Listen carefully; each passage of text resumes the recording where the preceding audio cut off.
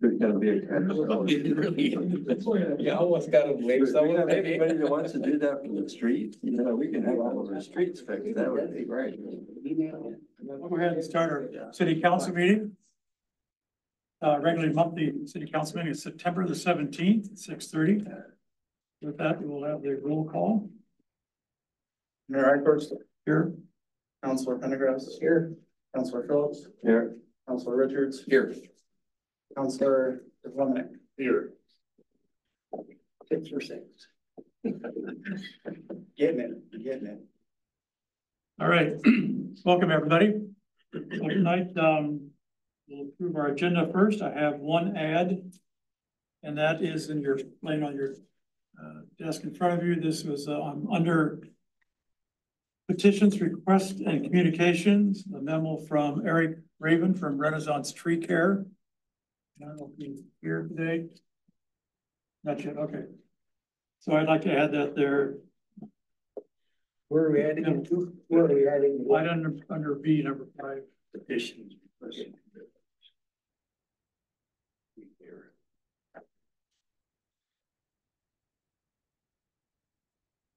Are the changes that make a motion, we approve the agenda as amended? Second. Any thoughts?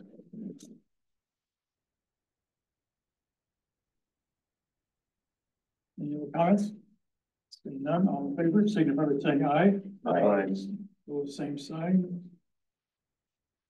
Okay, next time is our public forum. It's a 3-minute time limit per person.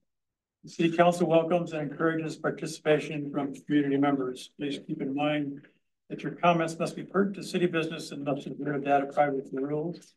No employees' names may be used. Please do not expect action from the council this evening regarding your concerns. To address the city council during public forum, please step up to the podium and state your name, address, and fill out the form provided. I have a couple already, but if you fill it out and bring those up, that'd be great. Please step up to the podium, state your name, address, and fill out the form. Speakers will be recognized only once. You will be timed. Begin speaking with the green card that's raised by Renee, our deputy clerk. Yellow card indicates you have 30 seconds left, and the red card indicates you have reached your 3-minute limit and stop. So the first person is Ted Bauer. State your name, address. Sure, Ted Bauer, 1310 Shady Oak Lane Southwest.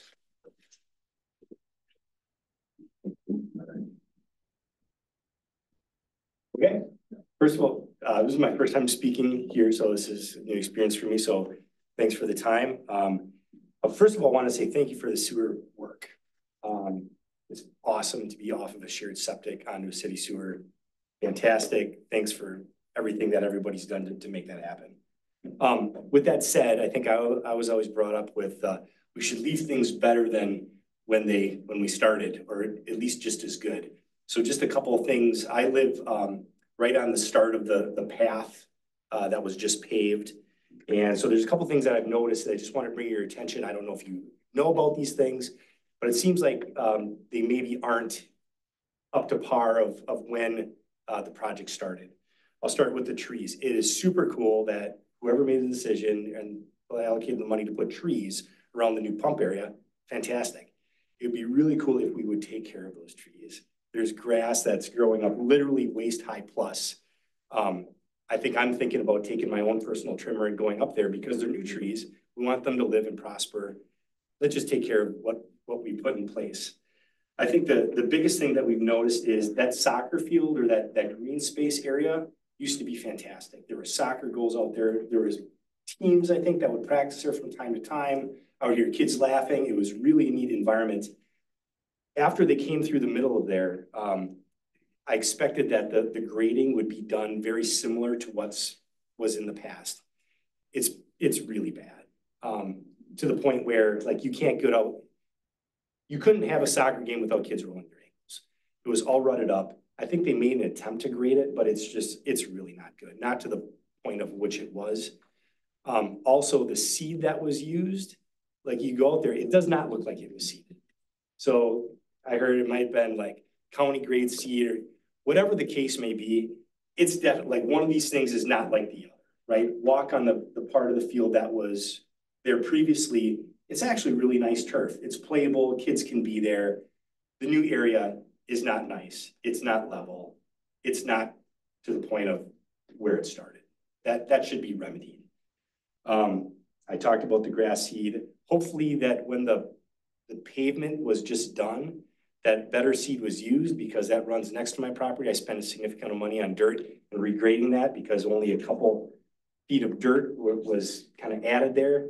So I guess the net was, I hope that there's either some type of retention, or I guess my ask is whoever's responsible for those things, whether it's the city or the county or the subcontractor, whoever it is, I would ask that we kind of, for lack of a better term, hold their feet to the fire just to have it done the right way. Just have it done to the same quality as what it was when that project was started. That's my 2 cents. Thank you. Next person I have is Marcia Krieger. Krieger. Krieger. Yep, thank you. It's all right. Everybody mispronounces it.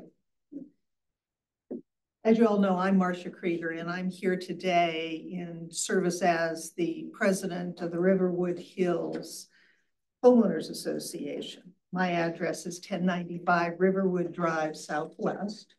And I'm here to bring the condition of the roads at Riverwood Hills to your recollection and to your present awareness. You may remember that Riverwood Hills is served primarily by Riverwood Drive Southwest. There are 54 homes that can be reached only by driving on Riverwood Drive Southwest. And if you count the ones in River Bend, the number comes up to 75. Now, twice we've been before the city council being concerned about having only one road, which is ingress and egress for that subdivision. There is no road that runs out to 100th Street. And twice there have been representations to us that there would be a road installed out that way. One in conjunction when River Bend was considered as a subdivision, and the second time when the singular house was built just south of Riverwood Hills, between Riverwood Hills and 100th. And the reason that we were concerned about that was twofold. One, obviously emergencies. It is very difficult if you have to get a fire engine or an ambulance into this area that you don't block the entire access for all of these homes. The second was the wear and tear on Riverwood Drive, which is the ingress and the egress. Now, having had heavy equipment go in and build the 19 homes in River Bend and the home that is south of Riverwood Hills, and the heavy equipment that's gone in for all of the sewer connection, the road's not in good shape. And it hasn't been in good shape for a substantial time. Our homeowners meeting is coming up in October. And when we last had our homeowners meeting, Councillor Phillips came and explained to us that he anticipated that that road would be resurfaced within a year. That was spring of 2023. Nothing has been done. And not only is that road in need of repair, so are the other roads in Riverwood Hills. My question to all of you is, what do I tell the homeowners this year at our annual meeting? Thank you. Thank you.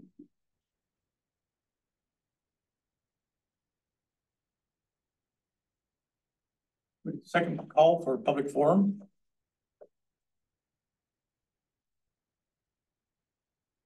And third and final call for public forum.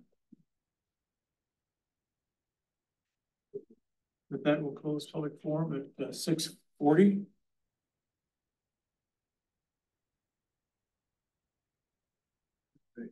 Thanks for coming. So we'll start off with our agenda. First item is our county law enforcement report that's in your packet. This is from, Yes, we're heading. Oh, I'm sorry.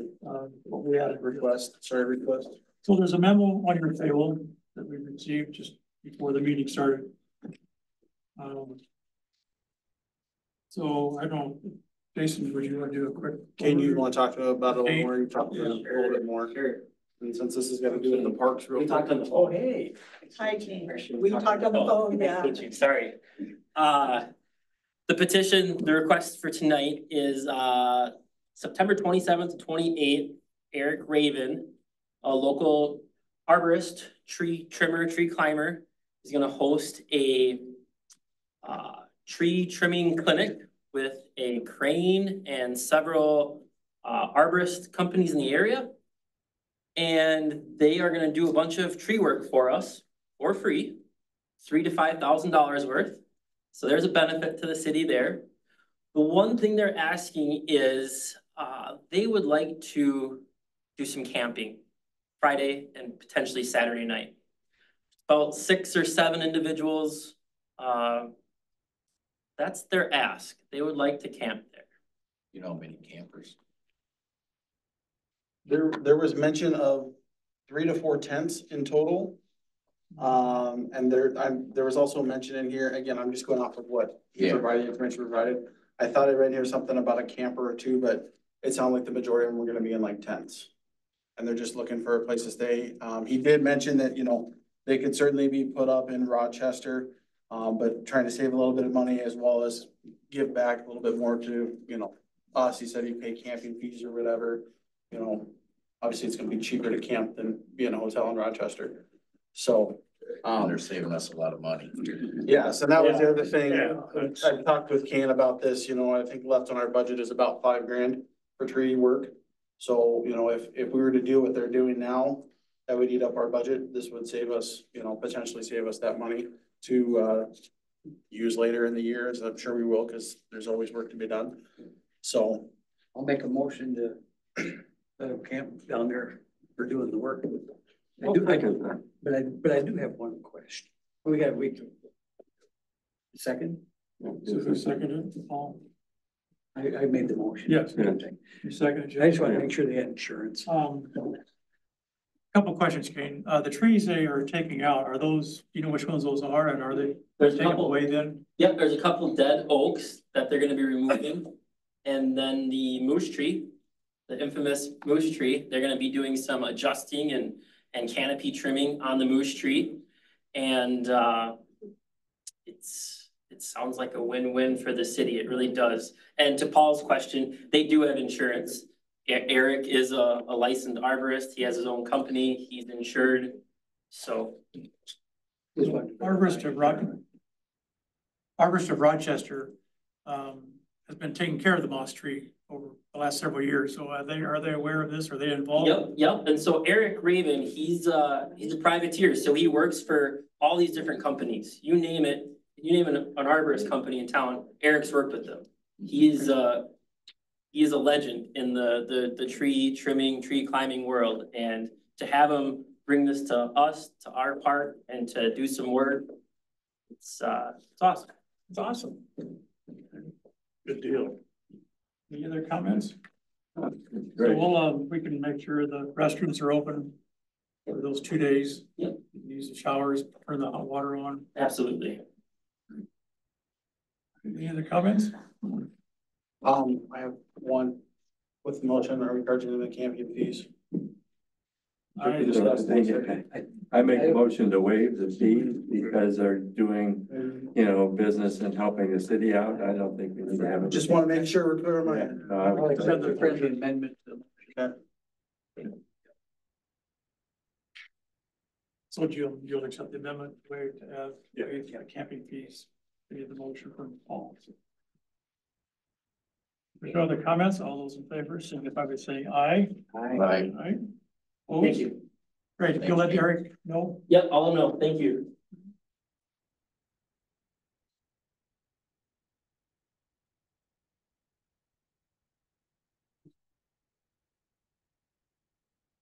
Right, now we see the county sheriff's report. It's monthly report, there were 12 traffic stops is the biggest number, 9 community services. Rest of them were all 1 to 3. So pretty typical, 44 total, which is very typical of his report. The report. This was during, National Night Out too, kind of covers that time frame. So that's some of that community engagement stuff. Yes. I see suspicious circumstances. There were 5 of those. I was wondering what those were. Those can be anything. They didn't say anything that stuck out. Usually it means suspicious. They can be somebody calling in a suspicious person or a suspicious vehicle and be nothing. So there was nothing of note that I'm aware of that he was brought to my attention. So. It's 44, and basically over a 6-week period, looks like. Yeah. 5 to 6 week period. And these are like, some of these are generalization, like the suspicious circumstances, that's a generalization for their call for service. Like I said, they can lump a lot of things under that. But usually they're usually just somebody calling something in that, oh, there's a car that's been driving around the block for twice and we get suspicious. Well, usually they'll be in nothing, so. There was 58 last one. Yeah. We're going down. Yep. Move on to Public Works. Dane has a recommended approval. Go ahead if you want to come to the podium. I should just stay up here. So what you see in front of you tonight is, we need to trade up our 3-year-old mower and purchase a new one. The new one's been budgeted for. We've been doing this every year now for, oh my, several years. So last year we did a sealed bid deal, just like what you see in front of you. That worked. The other option is, the place we purchased the mower from, Hilltop Sales and Service, they've offered us a price already of $6,500. So that's the same price they offered last year. Of course, I think we took in just over 7,000. This one does have a few more hours on it this year, but same thing, 3 years old, 3 seasons on it. So just looking for some direction, what the council would like to do. Is that coming out of the 2023 budget or the 2024 budget? 2024 budget is what we'll be purchasing the new mower with. Yep, and the new mower is here. So at any time we could make that trade up at the 6,500, or we could wait and try the sealed bids, see if we can get some more money. I make a motion with it, because we turned out good last year, right? Last time I would make a motion to do a sealed bid. A second? The sealed bid, as long as it's over 6,500. We have a second before you discuss Or it. did you second it? I'll second it, yes. All right, go ahead, Kurt. Well, I'm just wondering if the sealed bid, are you looking for over 6,500 then? So we're not putting a reserve on it. It's, Probably put a 6,500 reserve on it. Cause you get that offer for a trade. if that's how you guys want to do it, I mean, I think that's a good way to do it. Yeah, absolutely. We already So that offered we that. were guaranteed, yeah, at least. that. Already offered that. I'll agree. Yeah. All right, we'll get the bids. We'll make a decision after that. so we're accepting bids only With the reserve. with the reserve. And so if we don't hit that reserve, back to the drawing board, or how do you? Well, they offered you 6,500 for it, right? That's today, but now if we're gonna wait, 2 months, I mean, he could potentially put in a sealed bid, right? For 55, I mean, Right. So That was a 6,500 reserve. yeah, we can definitely do a reserve on it.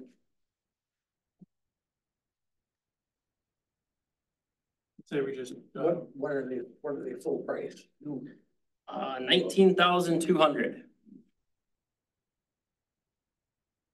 They did go up a little bit this last year.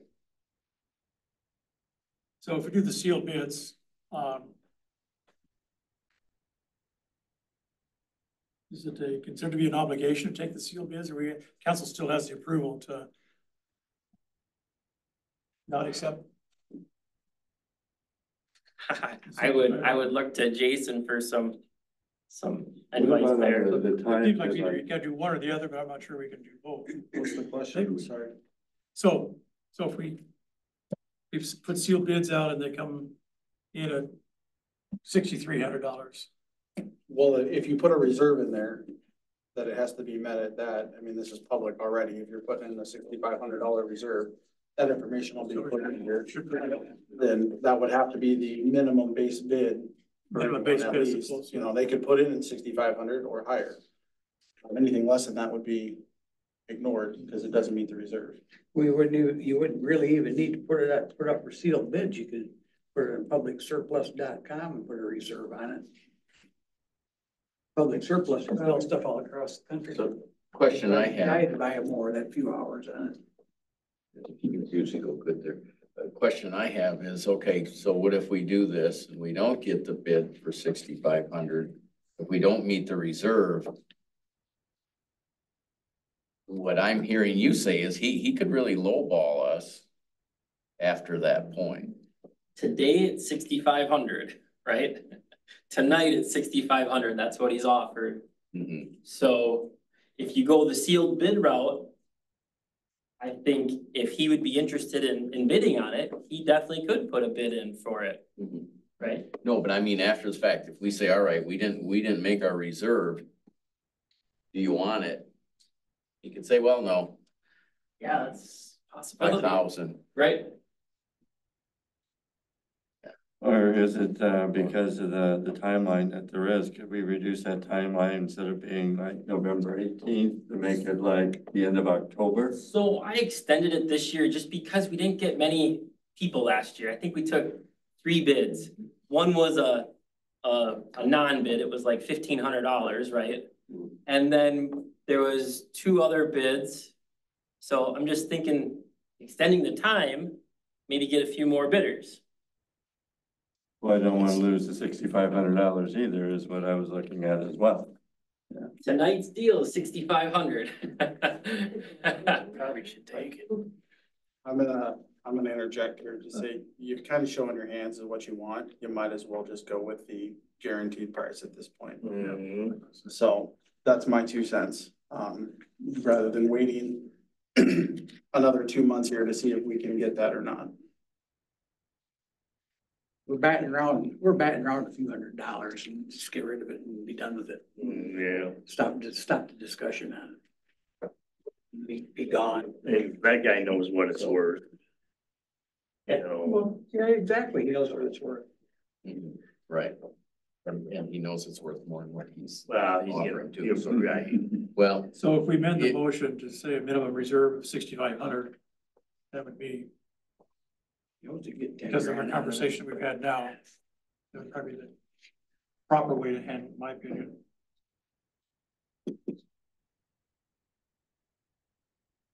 otherwise, if I have no problem withdrawing if we're worried about the time frame and the guarantee. It's a mower with low hours. It's gonna sell. What? It's a mower with low hours. It's gonna sell. Yeah, it is low. 600 hours is nothing. Yeah. Not much so broke in. So last Here year, we go through. guys, we got a little over 7,000.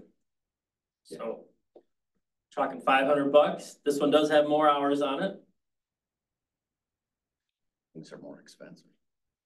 The price on the new mowers have gone up. I mean, Used go up too.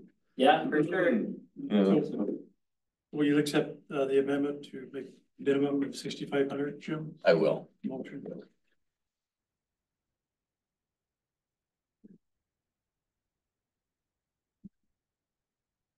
Any other comment with the motion as amended for a minimum 6,500? Seeing none, all those in favor signify by saying aye. I, Opposed? It's approved. Thank Thanks. you, Jim. Okay. thanks, Pete. Okay. Water and sewer? Joe? We've got several things here, if you wanna. Yeah, first one is about some testing equipment at the wastewater treatment facility.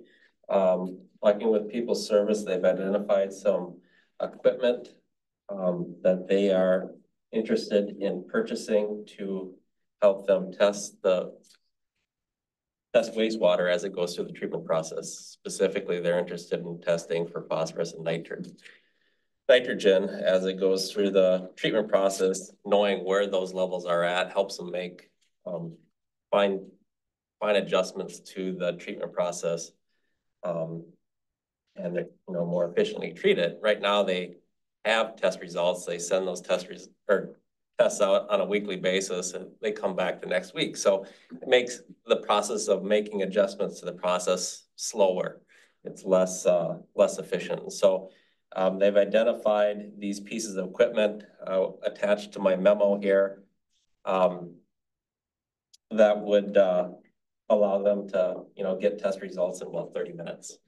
They'd still have to send out to the lab and get official test results, but these kind of short duration test results help them make modifications to the treatment process. And so talking about it at the Sewer and Water Committee, we agreed with them and thought it was a reasonable request. I did reach out to the MPCA. I asked them if they would be able to fund this through the construction project. As part of the project, we had an allowance. We bought lab equipment, different equipment. And he said that, yes, they would indeed allow us to process a change order and add this to the project. And so we essentially could finance it through the Clean Water Revolving Fund for 30% or 30 years at 1% interest. So to me, that really makes it attractive too. So we've identified these pieces of equipment plus the supplies needed to operate that equipment over a year. It's about $750 a year for the supplies, testing supplies to operate this spectrophotometer and the associated pieces. So in total, it's about $10,500. If you would approve this, I would talk to the contractor, Staub, have them order this. We have one more change order coming associated with some wasting pumps that need to be upgraded.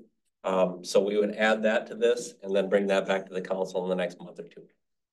But I'm kind of asking for your approval to get this process started and have the contractor order it, and then we'll follow up with the change order moving forward if you want to. I make a motion to approve the equipment. Second. What's the life expectancy of this stuff? Good question. We kind of kicked that around. We thought at least 10 years, maybe 10 to 20 years. Some of the pieces, there's beakers and tongs and different things like that. As long as you don't break them, will last forever. But the heart of the equipment, probably at least 10 years and probably longer if you take good care of it. I think everybody out there is certified to use it already. You don't need to be certified to use it. It's pretty straightforward. And in fact, it's a pretty diverse piece of equipment. So Kane might ultimately have uses for it in other parts of the city, but we're buying it for testing phosphorus and nitrogen in the wastewater stream. Dylan Christopherson is on our Water and Sewer Committee. He's the maintenance supervisor for Rochester Treatment Plant, and he's the one that kind of initiated a lot of the information, and he was very felt very comfortable with what we're doing here with this purchase. Rochester has two. So what's that? Rochester has two of them. Oh, okay. Of this same unit. Yeah. So he said it's a Highly good unit. recommended, I guess. So. How long does it take to get the certified lab testing back? About a week. Okay, So we can take action right away. right. right. Instead of waiting a week to make adjustments. Right. All right, any other comments? Seeing none, all those in favor, signify by saying aye. Aye. Opposed, same sign. Approved. Next item. This is a fire hydrant gate valve equipment. Beck, Kane, would you want to speak to that, please? Yep. So we can put his stuff in order. Are you counting your Trying. Keep the away. What you see in front of you tonight is specification for, two things, fire hydrants and valves. I would like to see all the fire hydrants and all the valves in Orinoco be the same valve, the same hydrant. And with that, there's consistency, they operate the same, the fire department knows how to operate them. It's the same parts, it's the same, everything's the same. I think the benefit here is we're consistent and development comes to town and we say, here's our spec, here's our hydrant, right? So when they're ordering, when the contractor's ordering valves and piping and components, they know, hey, this is the spec right here. It's gotta turn this way, it's gotta be red, it's gotta be meet these specifications and just having some consistency. That's what I'm going after. I make a motion that we turn around and have that consistency that there is. It only makes sense that we only have to have one set of spare parts that there are to be able to fix whatever there is that might go wrong. I mean, and everybody knows how to fix it too, so. No, I'm under the impression from reading this. I'll second it. Is it seconded? Please, Jim. I'm under the impression from doing this, if you have a valve break, you just be able to change it without any excavation. Depending what kind of valve we're working on, if we can isolate it or, but you know, excavation is still on the table. It always, Right. always with water. You know, one thing, we're working with, Waters Company on this, as well as other towns. Wanamingo is one of them. We're developing the same hydrant, the same valve, the same everything. So if it's, if we run out of it, maybe Wanamingo's got it. But if they run out, maybe we got, I mean. Yep, okay. So this is a common valve, common manufacturer. I don't see any reason why we wouldn't be on base with it, keeping it consistent. Sure. Good I strategy. agree with you, Eric. Yeah. I think it's good. SOPs, if you have SOPs around this stuff, they're consistent. So the question too for city staff is to come back with a change to the ordinance. Do we know what spec that is? There's code, city code, and there's ordinance. So you work with city staff then to update those? Finding where it is, and Joe can help here. Okay, Usually I don't see this stuff in the city ordinance. It's more of a policy. Jason, I don't know how you feel about that. If you want to go through the trouble of updating the ordinance, it could be in the utility code, but if you can just adopt that as a policy or a standard of the city to implement, and that would meet the need, then it would save you a lot of trouble. It would fall under like public works policies instead of actually having to be in code because it's something that it's more of a regular basis type thing. They're doing it. And, you know, keeping checking and standardized and make sure everything's good to go there. So that's where it usually falls under, why it falls under the policy side of it. As their work duties, if you will. So in all reality, is there anything we really need to do? He just needs to keep ordering the same parts. And keep them I think, yeah, I think kind of a decision from the council is, yes, we want to do this and have that on the record as a motion and approved that Kane can point to and say, yeah, the council told me and told Joe that we want these hydrants, so. so I'll amend the motion to say that the center specification for fire hydrant and gate valve equipment to in the public works policies instead of city ordinances. So there's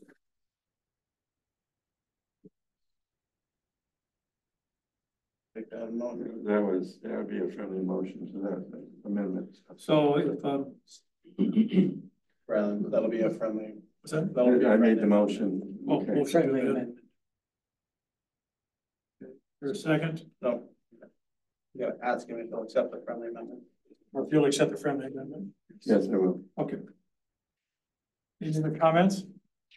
So then all those in favor of the motion as amended, signify by saying aye. Aye. Aye. Opposed?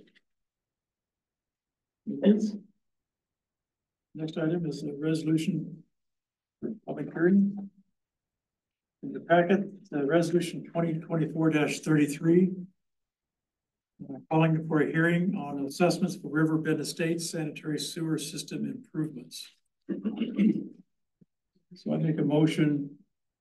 We approve resolution 2024-33. I'll second that. Hey, Yeah, I got something if you got it. Go ahead.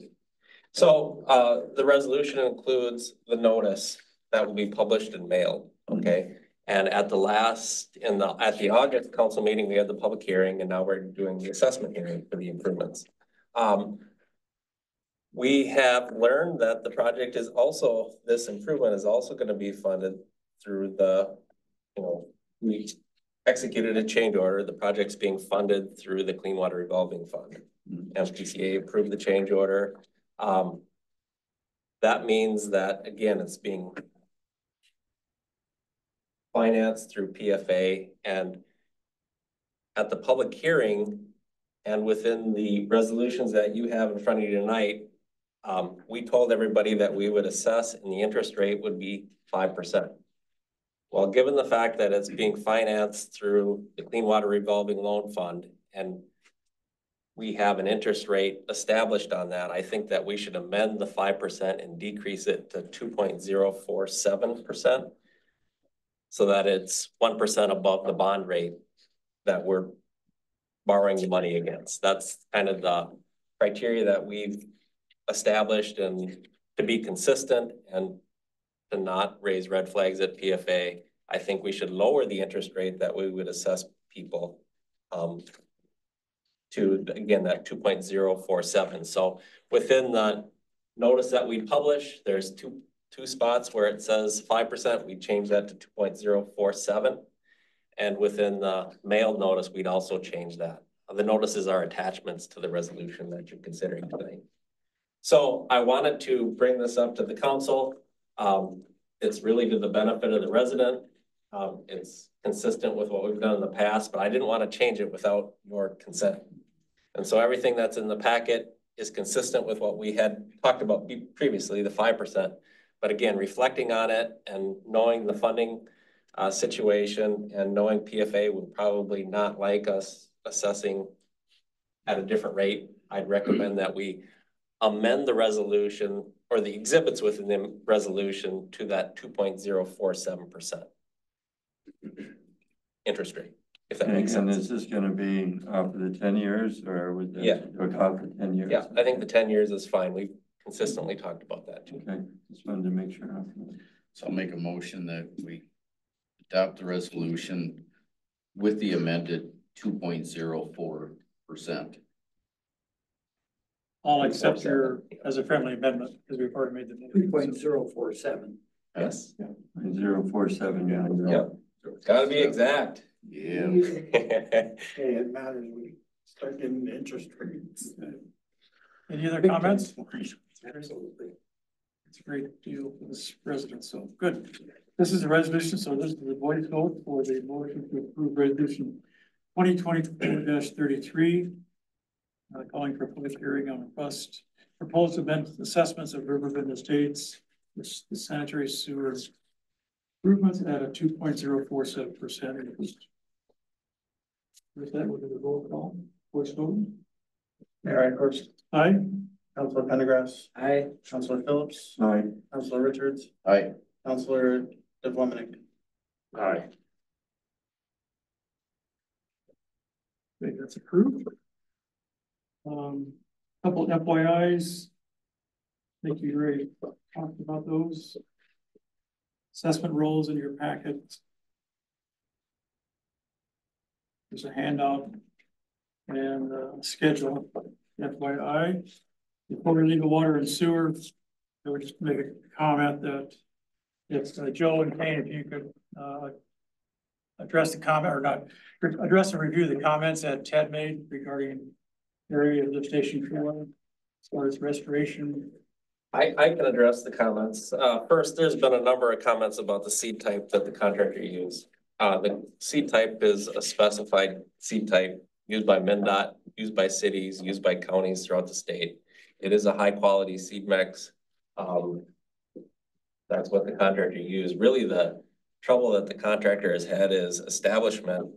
Anything that was seeded last year didn't get well established because it was really dry. And they do have an established specification. Some of those areas have been reseeded or overseeded. We've had a wet first half of the year. The last month, it really hasn't rained. And the contractor's done a lot of seeding. So they have been coming in, they have been doing some overseeding. The city has also been spraying for weeds. The restoration process takes time. I guess I would just urge people to be patient. I know the process has gone on, but you know, it takes weather, it takes time, and it takes some TLC, and the contractor is again responsible to establish that. We will continue to include that on the punch list. We look at these items, but it's going to take some time for those things to get established. The other thing that we ask of the residents is, you know, if you have the ability to water and take advantage of the credit that the city's offering, that would be great. But also it's important to mow. Mowing helps control weeds. It's important to mow at the right elevations too. We don't want people to scalp those grasses, but we want them, 2.5, 3 inches long. So cut a little bit higher, but to control the weeds so that the grass can come up and fill in. So, Okay. So I guess the other thing is just, and what was referenced was the ruts, not being smooth. Is that all part of the review on your punch list to make sure that? yeah, Like before? we'll have to take a look at that. I guess I wasn't aware of that in that specific area, if that exists, and there are, significant ruts that need to be addressed. But I know that the contractor put a fair amount of time and effort in last fall in Riverwood Hills, manicuring that area, and I thought did a pretty good job. But we can take a look at some of those areas. But again, unfortunately, patience is key. Yeah. I believe this is on the part of it, which is city property that we're talking about with this, not private property that there is. So Kane, could you address any of that stuff that there is out there that he's talking about? The mowing can take place. We mow regularly. Like Joe said, it is a process. Right. But yeah, we can definitely mow around the lift station, those new trees you talked about. And But the roughness. The roughness and Yeah, 'cause reseeding, could we reseed it? It's rough underneath. Yeah, And you guys don't fix ruts. yeah, and I gotta say, I've seen it. I've had people complain to me about it up in our area, in some other areas as well. I've seen it come up. It does come up as weeds. I've planted grass and it comes up as grass and not weeds.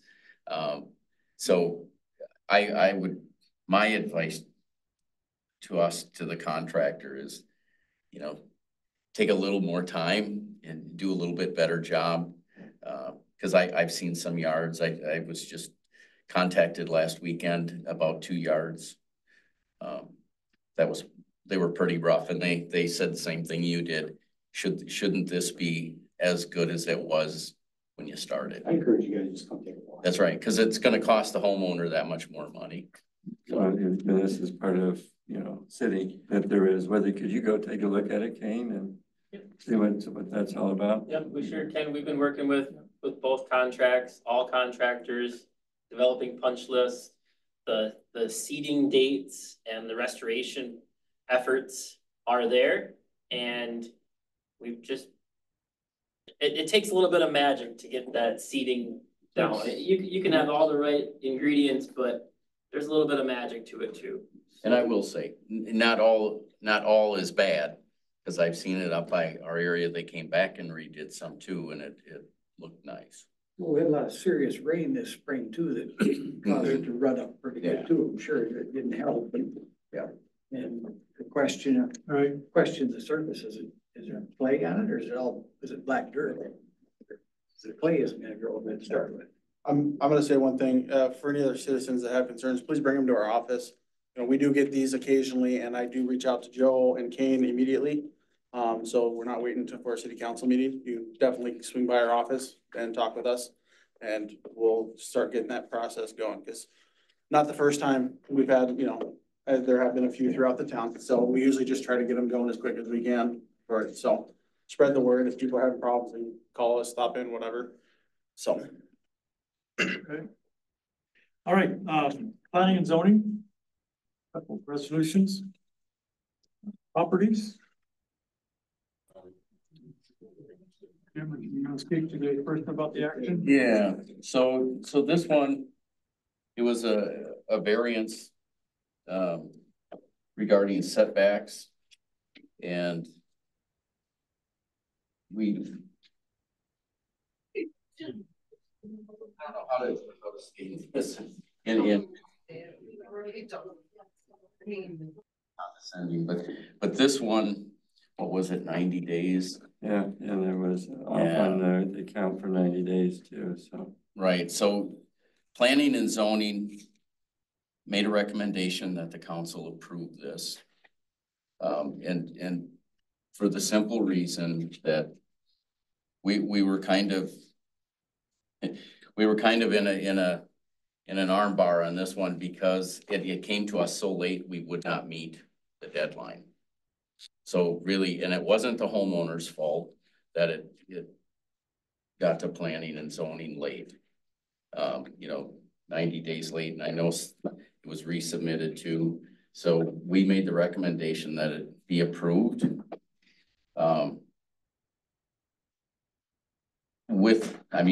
There's a fear that people might look at this and say that we're setting precedents, but we can point at the timestamp. So there was a memo on the desk saying that the September 11th was the correct date. You had on your desk tonight from Stantec Planning Services. No, the erroneous. The deadline is October the 11th. Mayor and Councilman, this is Will Hutchins with Stantec. I'm filling in for Phil. Yeah, we had noted that during the Planning and Zoning Commission. Hi. Yes, we did have a wrong date on that, and Phil was just kind of like making sure that showed up in that memo to just make sure that it's very clear. It was recognized that the date that was on the Planning and Zoning was wrong, but we're still pushing up against that date either way, as Councilman's noted. So. Yeah, it would have come up to be October 11th, which was, we would have missed the planning and zoning and city council for next month. So originally we got it on June 12th, and we didn't get it at planning and zoning until just this last month. So there was quite a bit of time that went by that should not have gone by. I mean, because there are things in here that we didn't agree with, that we would like to have changed, that would have been given the property person a chance to be able to make those adjustments of what we had. So due to that, we don't have a chance to make those adjustments. And one in particular we were looking at is, if you look at our code, it says a 25-foot setback that there is from the lot line. And we were looking and trying to find a way to have it be at least 16 feet instead of 10. But again, just due to the fact we don't have time to do it, we're behind the 8 ball and we have to approve it. So it's something that we have to really take a look at, that we get all the material on time for us to make the proper decision for planning and zoning and to bring it to council. But you did approve. You're coming to the council with recommendation. With the recommendation. Because we have no choice. Okay. And it was because of the lack of not getting it to us sooner, so. On that note, I will say, I do have a timeline. I did, after that meeting, go back and talk with Will as well as Phil and get a timeline of events. Because obviously this started in 2023 before my time. I was trying to figure out what happened there. And then it wasn't approved for not having accurate information in 2023. It was reapplied in 2012. How the application process goes is we accept the paperwork into our office to be sent off to be reviewed. We're not planning and zoning people. We don't have the education for that to know, what is exactly needed and what's not, and what's, what is going to be required on their end. So that stuff gets sent off to be reviewed. During that time, by July, it was noted that there was still not enough accurate information through the zoning through Stantec. And they had spoken with the applicant to get that information. And it was communicated that, their person who does that was out of town. And, you know, they were still waiting on those new drawings. We never heard anything back from that applicant. So I look at it and my understanding is technically that application was never officially submitted. So the time clock doesn't actually start on that until we have it all done. With that, my understanding is also of 10 or 15 days after it's brought in. We have 15 days. 15 days. If we don't have all that stuff, which they did note there was stuff incomplete. If we don't have it, it's deemed incomplete and they gotta reapply. Right. So we've kind of hit this weird spot of where we kind of missed some things that fell through the cracks. There was a lot of other stuff going on. Technically, it didn't need an extension because technically it was incomplete. It never should have been. It should have been reapplied for. This is just a learning. I mean, but it's one of those ones, I don't believe that you're hemmed into any particular spot based off of the information we have with a timeline. Well, the way the process is now defined, it did. But to your point, I think this is an opportunity. Number one, I mean, it called something out, and I think this is an opportunity to perhaps make a change in our process, that maybe that application is not a finalized application until planning and zoning. It goes to planning and zoning, then it becomes finalized, because then it takes the onus off Renee and company, because, you know, there may be things that deputy clerk doesn't know that needs to be in there. Do we have, So- do we have the ability to make the determination when the timeline starts? Because when I personally would assume that if I made an application to the city, the day I signed it, dropped off the city, they accepted it, that'd be the start. Right. Start of the time. Exactly. But I think, you know, I think it's an opportunity to look at what we're doing. I would like to. I think Stantec wants to reply. I just wanted to note on that, are you meaning that from the point of application, within 15 days, you as a board, you as the, or not you, but sorry, the Planning and Zoning Commission would have an opportunity to see it and deem that would be the actual action, deem it complete? I think that would, you run into a timeline issue because of the legal ad notification requirements and the public adjacent property owner notification. So you're going to spend money and expense to start that as well, because you have to get those APOs out or adjacent property owner notifications out and that legal ad in such an amount of time to meet the newspaper's publishing requirements. It's just not enough time. So yeah, I think we want to keep it as a default to staff, but we 100% agree with Jason on this is a great opportunity. And to your point, Councilman, you know, it's an opportunity to take a look at our process and make sure that we're syncing things up and not letting things like this slip through the cracks. You know, it was a busy time. I think you all were, you know, aware of some of the development requests that were going on at the time. So it kind of was distracting a little bit, but we fully admit that there's an opportunity here. So just wanted to add that point here. Yeah, and I'm not saying that it has to be when and it makes sense what you're saying, Will. Sure, yeah. That it doesn't have to be when planning and zoning gets it, but I think we need to all understand and allow the applicants to know, when does that process start? Because me as an applicant, I would think it started when I handed it in, but. I do say when people hand their applications in, I say, okay, I look at it, I'm gonna send this into our Stantec people. They will let me know if it's deemed complete and when we can schedule a public hearing. So I do not tell them or let them even think that it's just going to be automatically done. So really what I'm hearing is it's really not finalized until Stantec does their review and says, okay, this is a final. Until they we're tell gonna me stamp it's this complete and complete. we start the clock at that point in time. Yeah. And it's supposed to be that 15 days, but this one went past that because we were trying to get the information from the applicant.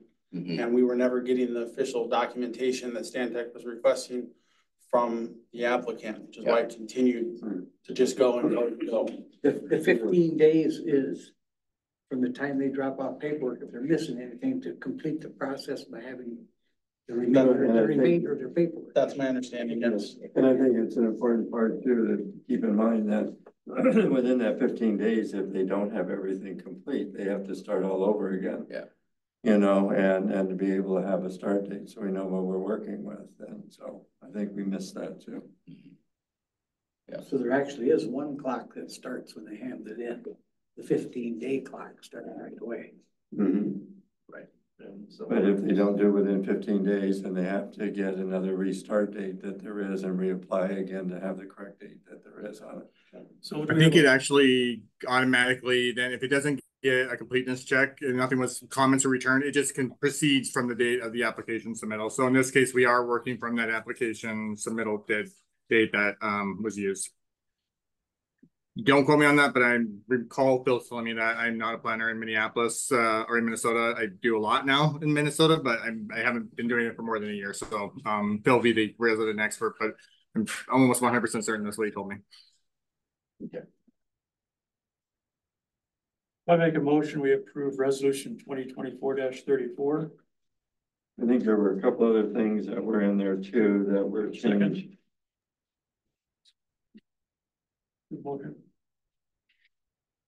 I mean, Yeah, Councilman and Mayor, there was some changes that Phil had added to the resolution, and they're there for you and highlight to decide if you'd like to include his recommendations to add those in. They could certainly be omitted, he said. It's up to you. He thought that the solar panels were kind of part of this whole thing, so he wanted to make sure there was some kind of mention about them in the resolution. That was his justification. yeah, so what there was on this is that we were looking just at the garage. We weren't looking at anything else that was equated to solar.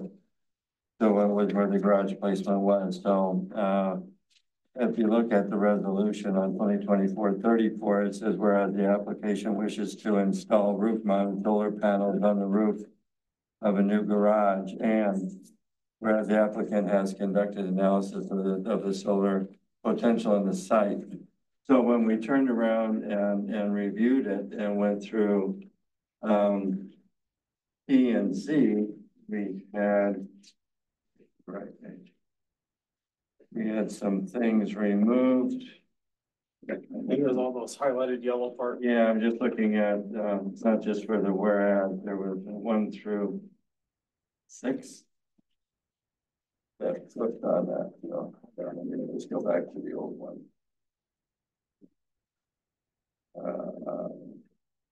The original red. I gotta go with the original one and then I'll explain it after that. Okay. Yeah, and the resolution will always be just a little bit different than the findings of fact, but yeah. So what we did on the recommendation on the conditions of approval of a variance on number 4, we turned around and had replaced, will have reasonable solar access. So that number 4 read, the only practical location for the garage on the site is that it will be on the north side of the property within 10 feet of the frontal line required by the variance. And number 5 has been removed, number 6 has been removed, and number 7 actually becomes number 5, where the variance request meets the criteria of approving the variance, in section 151.401 of the Orinoco zoning code. So the solar was completely removed from that. Yeah. So. And reason being, so we don't care about the solar, we just care about the building and the setback. So the highlighted yellow is coming out of the resolution. Well, no, it's actually, I thought it would have been on there.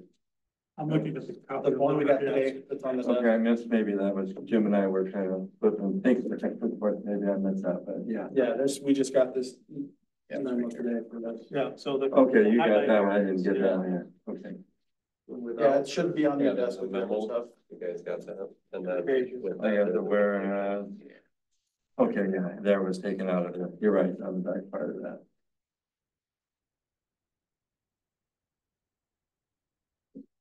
So he's not gonna do the solar?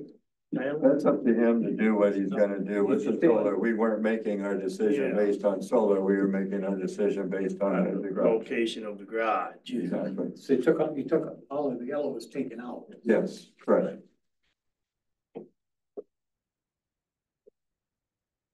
So we have a motion, I guess. The clarification on that, the yellow is actually new. So there was stuff that was in the findings that went to the P and Z. They were then removed by the P and Z, and they were something similar but different, because Phil felt it was important that the application mentioned solar panels, so there should be some in the resolution that kind of speaks to the solar panels. He added these back in just to make sure that we're covering all of our I's and dotting our T's here to make sure that everything's in place. It really is still, it's irregardless whether or not he put solar panels on it or not, but it's just that the application mentioned it. Should probably have something in the resolution to reflect that. And I apologize for not catching that at that meeting. Yeah, we purposely took that out of planning and zoning, and that's what planning and zoning voted on and approved, is not have anything in there at solar. So we don't want to have that in there. That's what we had agreed upon, so. And you can remove the yellow highlight for Phil. He said he didn't think that it would be a problem if it was removed as well. So, Well, we want to have that removed. That's what we agreed on with planning and zoning. But there are solar panel ordinances in our planning and zoning, right? But that's not what we were looking at. We were making it, so we didn't want to confuse the two. Whatever he wants to do with this building, he can do with his building. Okay, this was putting the garage in is what we were concerned with, and that's where our decision came from. Variance was based on location of the garage. So Yeah. Ryland, you said there is solar panel things in our ordinance. Is that something that we need to be addressing here, or is it something? No, it's just, I think they just, it addresses roof mounted versus solar panels on the ground.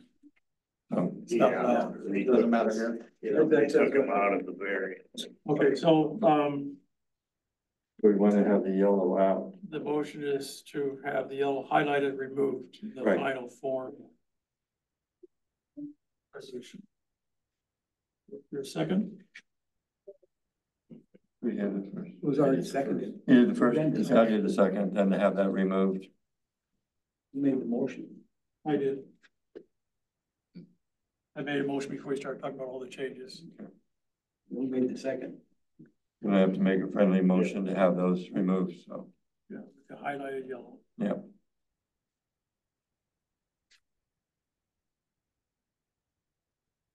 Okay.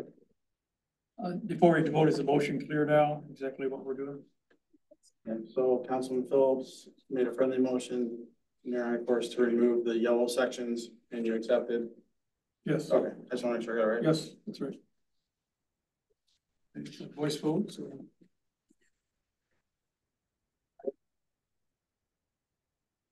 Mayor Ackworth, Aye. Councilor Phillips, Aye. Councilor Pendergrass, Councilor Richards, Aye. Councilor DeJarnick. Aye. Very good, thank you.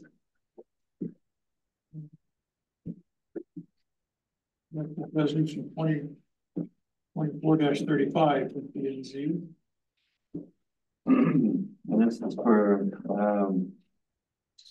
side lighting and vacation of drainage and utility easement that there is at 1376 Riverwood Court Southwest. P and Z recommendation is to approve that. And it was a pretty simple situation that there was for, there's nothing backing up this property, so it just made sense to what was going on. Joe had already gone out and taken a look at it as well. And it goes along with the approval of that.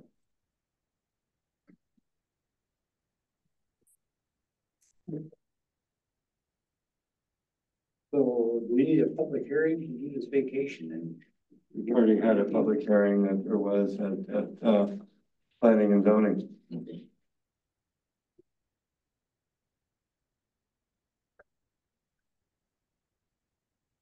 Someone will make a motion. I'll make a motion to approve it.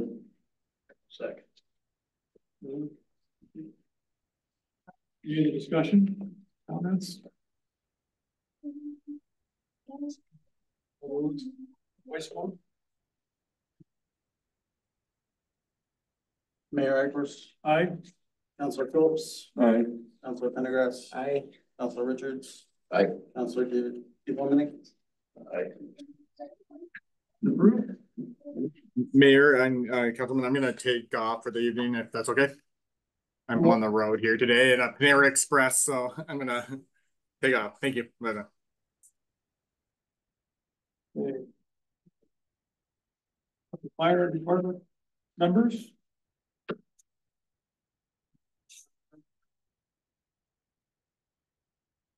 Make a motion to approve the hiring of Jace Schulte and Andrea Fishbacher. Second.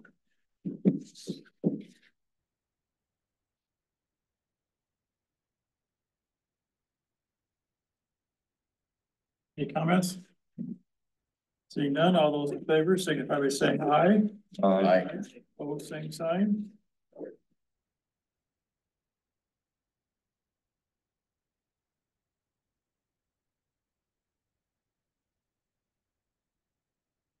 Next item is a DNR matching grant for $4,000 toward pagers. I'll make a motion to approve. I'll second that. This is all part of their 2024 budget. I believe that's correct. Yeah, so this grant that they would get would cover half, they get like it's, they get 4,000 with matching 4,000, which was in their 2024 budget. Any other comments? Did we have pagers in the budget? I thought it was. Yeah, they had pagers. I thought it was radios. Yeah, pagers and radios. Okay.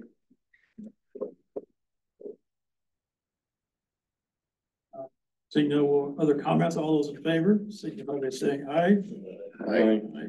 Opposed, same sign. Approved.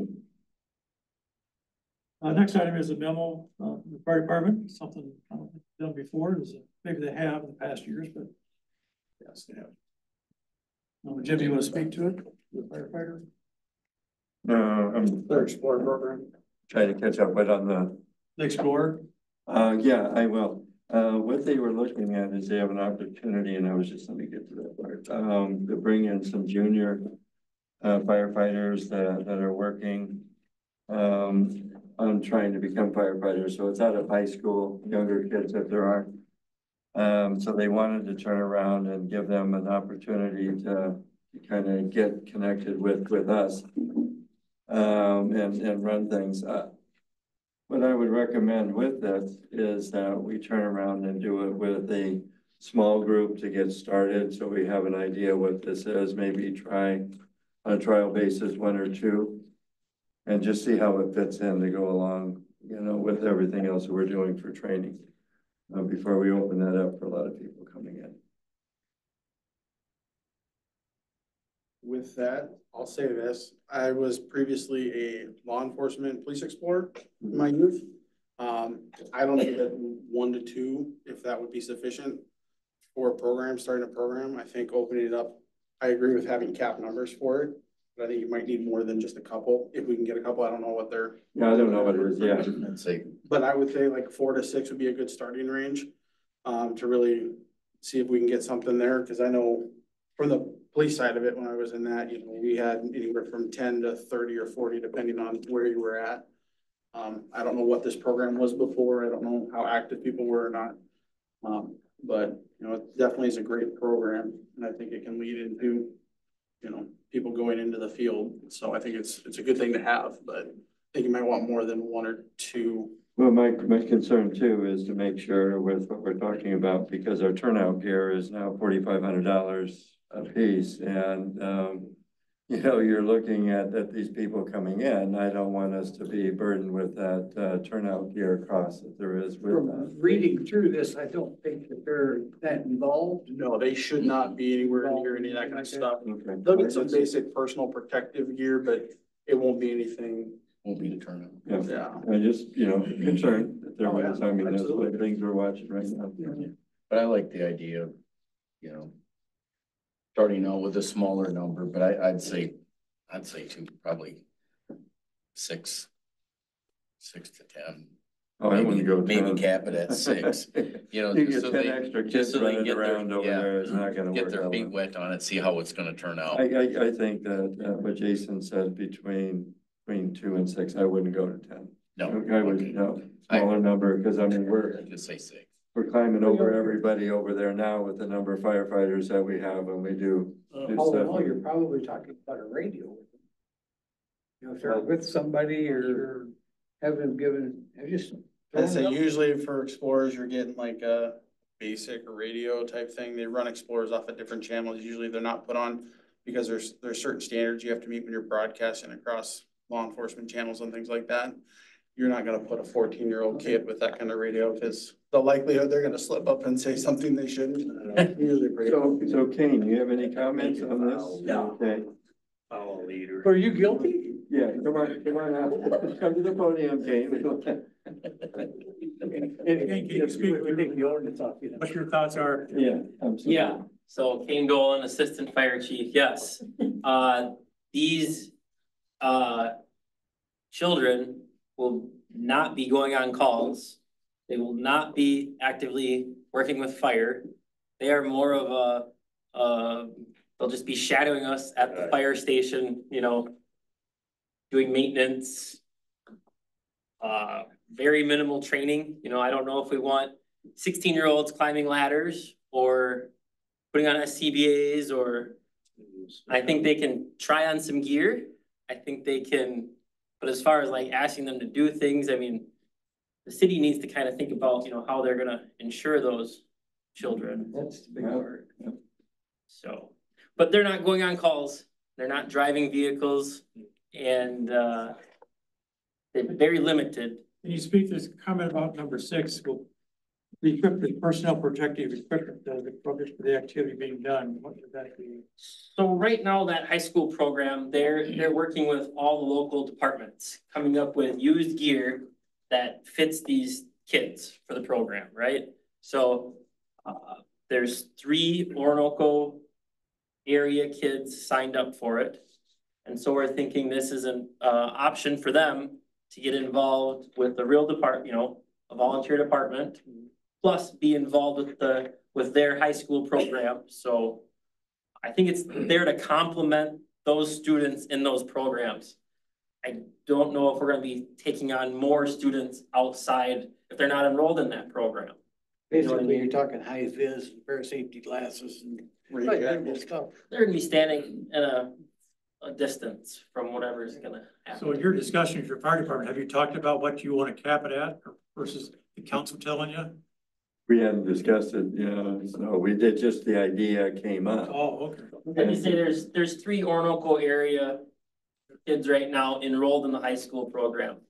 We're gonna be nice to offer that program to them to complement their education, and I think it's a good thing. Yeah.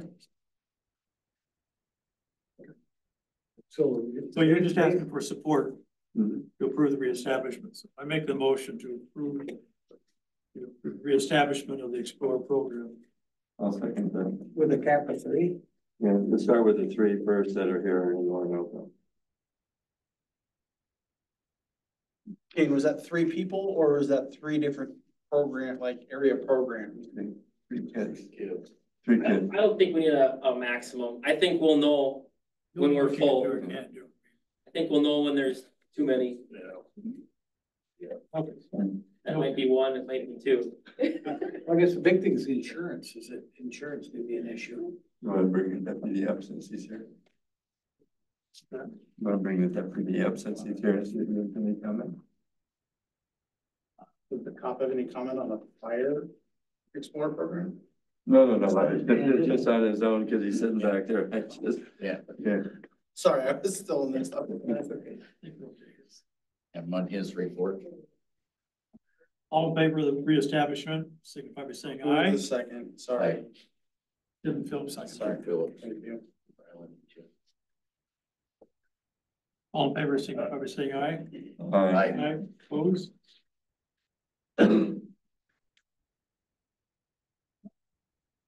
First responders. Make a motion we approve Jace Schulte and Andrea Fishponder. First responders. Second. Comments? Seeing none, all those in favor, signify by saying aye. Aye. Aye. Opposed, same sign. Approved. Parks and Trails, there's a late email this afternoon saying there's no forum for the September 23rd meeting, so.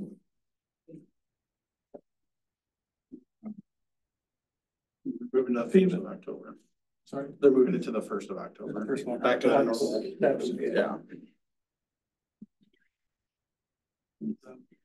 FEMA flood damage. Quick update there, Olmsted County did not meet the threshold for FEMA funding. So right now we're, Jonathan Jacobson, our Olmsted County Emergency Director, is pursuing getting a state assistance authorization from the government, I guess, for $88,000.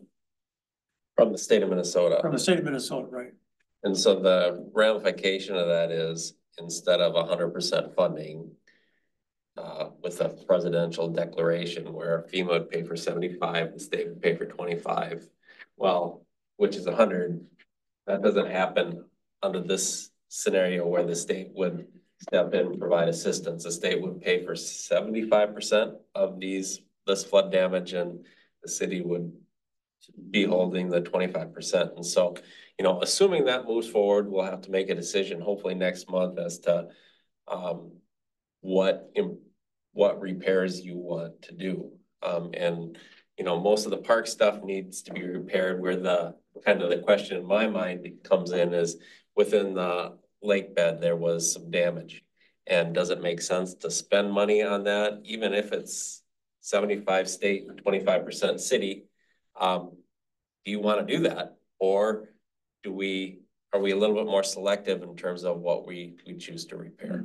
You know, so I think the first step is let's see what the state does and make sure that they're gonna step in and do the 75-25, and then, you know, ideally next month we'll have a discussion as to what indeed makes sense to the council. You know, 25% of $80,000 is still real money, so we'll have to have that discussion.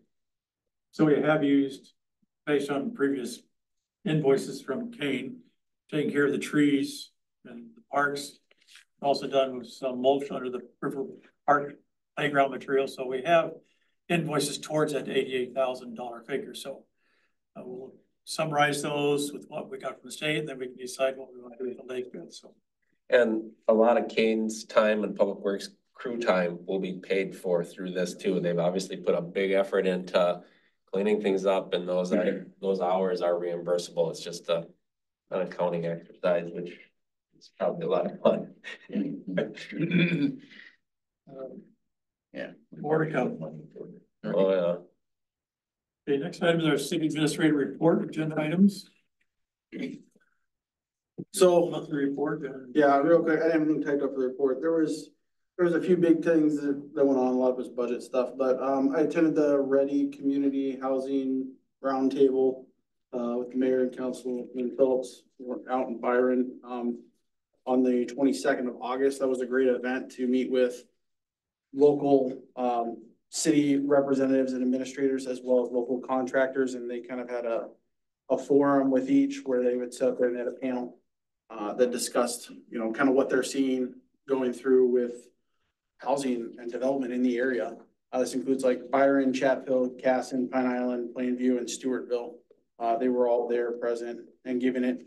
This is a great group to be a part of. There's a lot of connection that can be made there between developers and cities. And that also provides a lot of work between the two, or between the groups.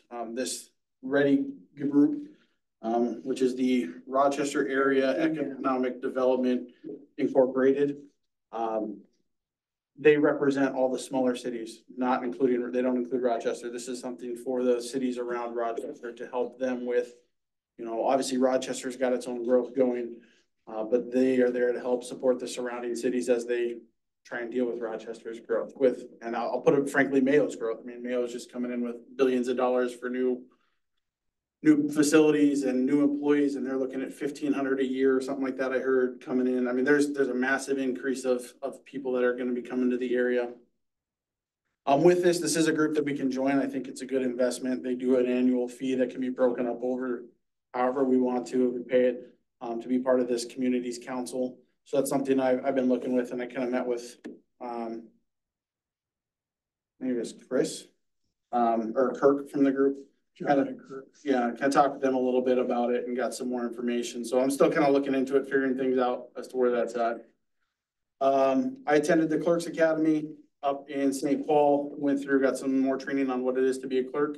So learned a lot more about, part of my duties and what I'm going through, and got a great networking there for a couple days in the beginning of September.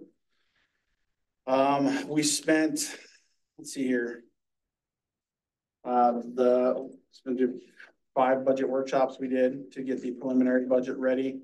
Spent a lot of time the months prior working with Kane and the other folks in the city trying to get their budgets prepared for those. So that was a great time doing that. I appreciate you guys all showing up for that and help making that a success. I think we're able to really put together a good budget that, while yes, there's going to be some increases, I think we were able to lay out and spell out why exactly we thought we needed these increases and where.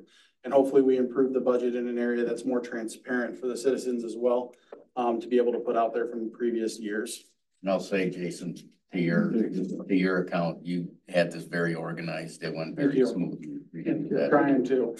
So, I was also selected to serve on the MCMA Annual Conference Planning Committee this year. The MCMA is the Minnesota County / City Manager Association group. So they have different committees.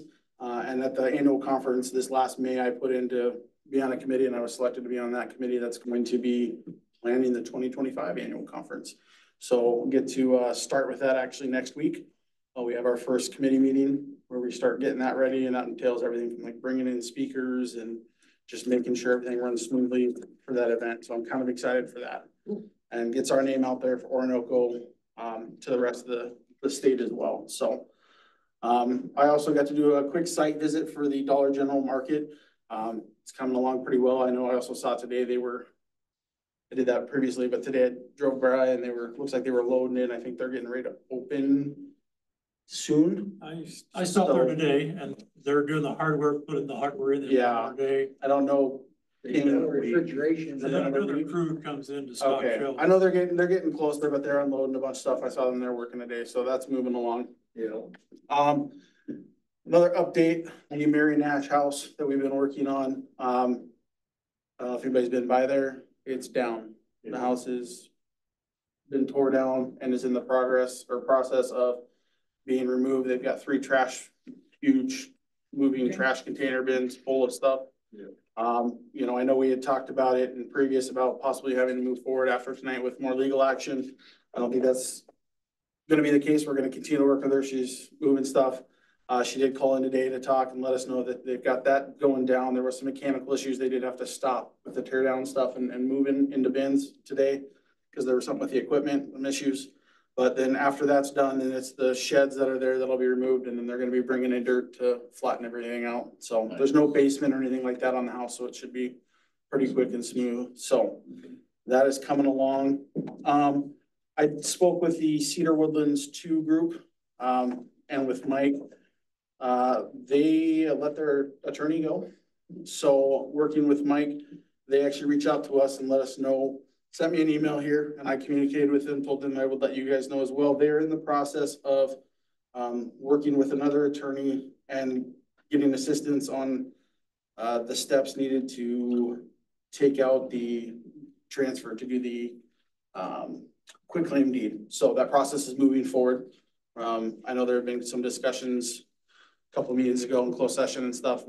Feel confident with Mike, who's not here. That's another thing. But we're working with him, that is moving forward. So that's going on the right track as well.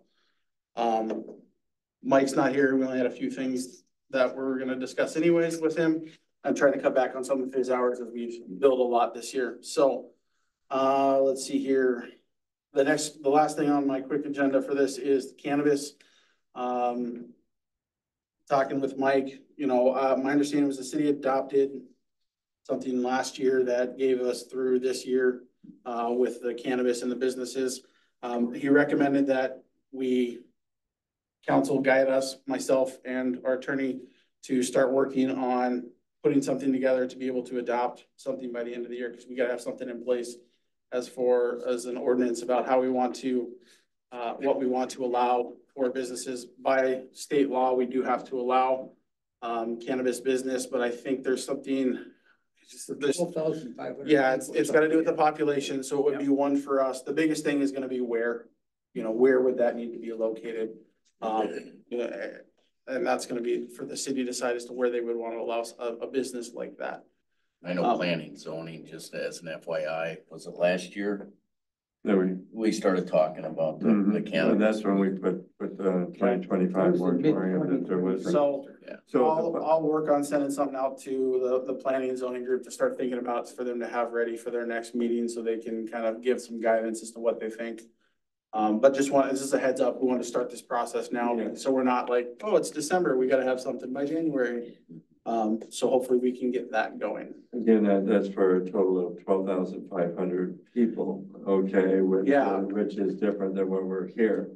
So go back to what's going on with Olmsted County and how many they're gonna allow inside Olmsted County and where that's gonna be placed at. So it might not, Well, so there's Yeah. two options, we either allow it, or we allow Olmsted County to make the decision and they can place them where they want to. So it's I think it behooves us to make our decision as to where we want to for the city and allow one. Whereas Olmsted County gets, I think, You get like 14 or something that they have, and they can allow placement wherever they want to. So I think, talking with other city administrators and with our attorney, we need to make sure we have something where we're designating where we would want to allow that business. So that would be our tax revenue if we had it here. Yes, and that brings into Big The- town. Yes, and that brings into other things where we need to make sure, and we've already kind of started this in our office with our fee schedule and making sure we've got appropriate fee schedules. As well as having appropriate fees for business licenses and things like that, because it's gonna come into, there's some regulation, there's a lot of stuff that comes with this. So we are working on it, we're working forward, but it kind of that guidance of council to say, yes, continue on, let's do this and get this Was the Office of Cannabis Management still thing. in disarray? Oh, no. It didn't really organize, yeah. That's the first, it was kind of. No. It started and it was, I think it was July 1st that they ended up kind of putting everything together, that they really got the organization going. They do And have pre-approving people. periodic updates from the office, from the management. And they've been reaching out to me as a city administrator, and they reach out to other city administrators, and they're there to help and guide. So, but it was one of those things that, we're gonna start moving forward with that. And we wanna make sure we're ready and not cover their pants down come the end. Let me know where it is. I'll open up a Twinkie stand. Okay. Something else? No, that's kind of the main part of the report. Like I said, we'll get into budget, and then I've got, software stuff left over from last month. Again, I apologize, I was sick last month, so. Okay, so we have our resolution 2024-32. Approve our preliminary 2025 budget and preliminary tax levy. Do I make a motion? We approve the resolution. Is there a second? I'll second. More discussion, Jim? All right, Okay, with this real quick, I'll just go into this. So I did print off for you folks the copy of the, the preliminary budget here. Everything in here is what we went over. I did send out an email notification today a little bit later in the afternoon. There was one addition under EDA. I went back after we had talked about EDA in our workshop. I went back and talked with Rebecca when she was in here, and EDA had asked for 15,000 for small business loans. Small business loans is something that they would use to help with businesses coming in for economic development, be able to loan them money, and we would get money back with I believe it's with a small interest rate off of it as well. So it's something that would be a self-revolving fund. It would be, basically maintaining itself. And we could contribute to in future years to be able to provide more opportunities to other small businesses, but to at least get them going. They did understand that, it was a possibility it may get cut, but they were requesting 15,000. So that's the only change from what we had gone over in our workshops. You have a page on that? That's the very last page of this. EDA is the last section right before the final. Line 427. It's in red.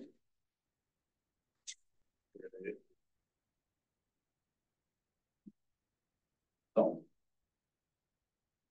In the packet, there is kind of a one-page preliminary budget, one-page sheet that just gives a quick breakdown, if you will, of each, what I considered a section and just kind of what the expenditures are, just so we had that out there.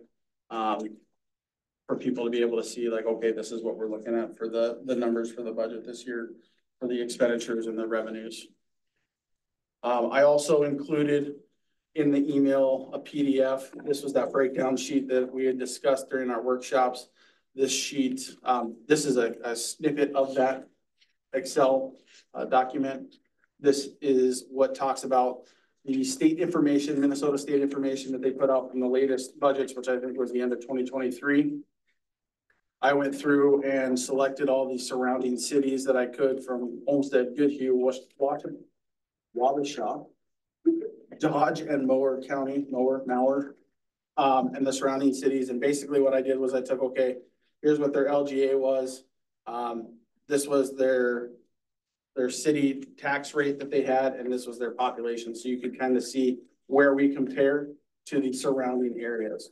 Again, this is 2023. So if you look at this with this year's numbers, even with this year's numbers, we're starting to get into the rate that cities surrounding us were at 2 years ago. But you're talking the tax rate again. Yes, I'm talking the tax rate again. That is the number we're looking at. We're not talking the levy. That's correct. I'm looking at the tax rate. Okay, so I'm just pointing out the fact for everybody to understand. Yep, there's different numbers to look at. We have a tax capacity of 3.117 million. Mm-hmm. Roughly That was estimated. last year's for 2024. Last year's was 3.11. Yeah. 3.11 and at a 43% tax rate. 41.6. 43 point. It got adjusted a little bit in December last year. That brought it down to 41.6. brought it down to 1.248 million is what the tax levy was. Right now, we're looking at tax levy this year of 1.736 million. 488,000 over last year. Mm-hmm. A big factor that we are, like you said, we talked about in all these workshops, you know, we're increasing the roads, street and roads budget this year significantly. As you heard tonight, there was concerns about roads. I think that's something that is important.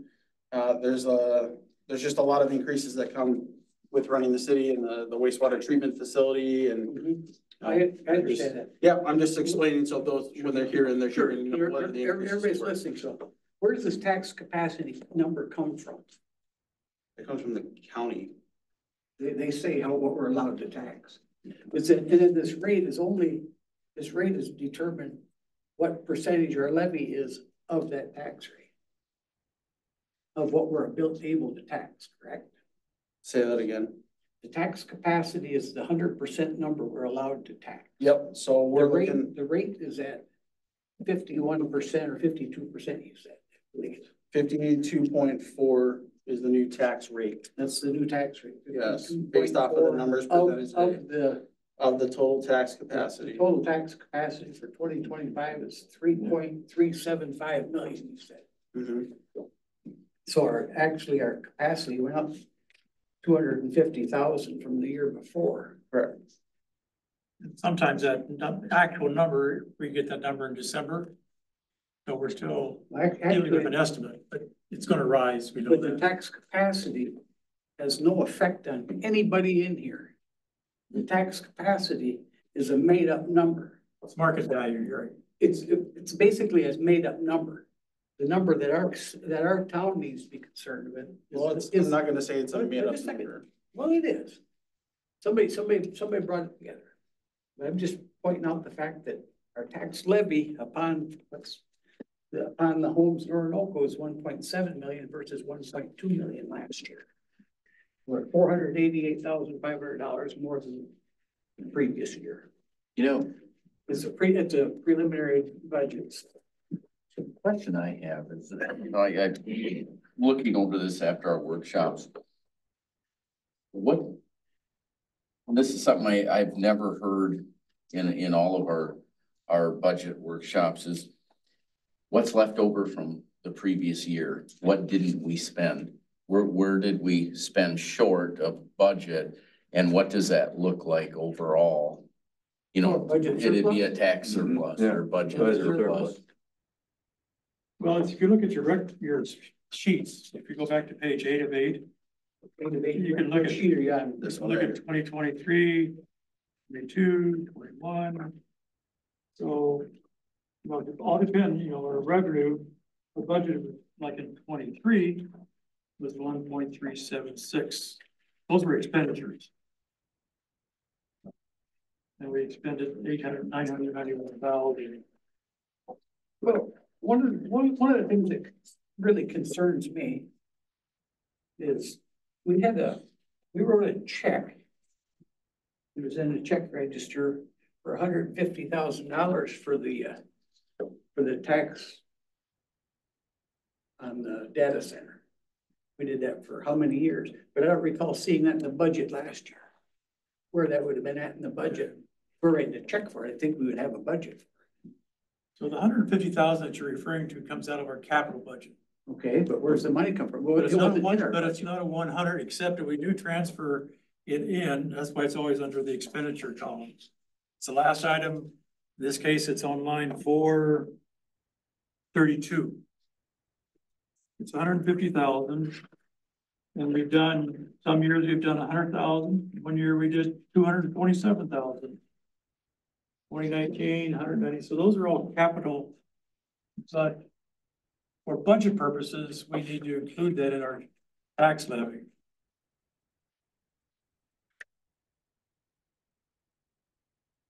That's just, financial planner, that's just the way you need to identify your, so it's in this year too as well. It just, Well, I thought what should be in there this year, thought we made the final payment on that. we don't make final payments. It's like in the reserves. It's in the capital budget, or it's capital improvement fund. So it's out there. We have reserves, you know. If you look at the sheet in your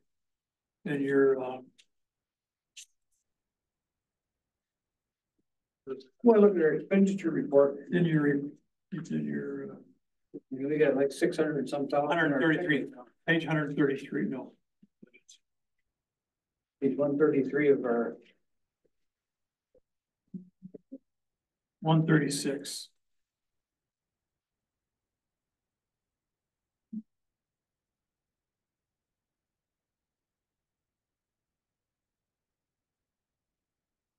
$865,000. That's our capital expenditure account. You said. I believe that's our reserves that we talked about. Which one is reserved? available balance? One that's under 703. Page 136 of our packet. Yeah, Says available balance, 865,000. so that's our reserve is 865. Now, we put it in here. We may not use it. Hopefully we don't use it anymore.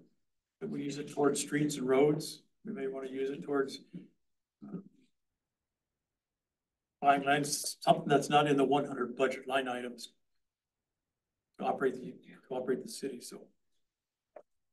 But you need to, per Mike Bavani, as I understand, you need to, and Mike Jason can confirm this, that's the way you've always done it. That's what's required from our auditors, just to document that.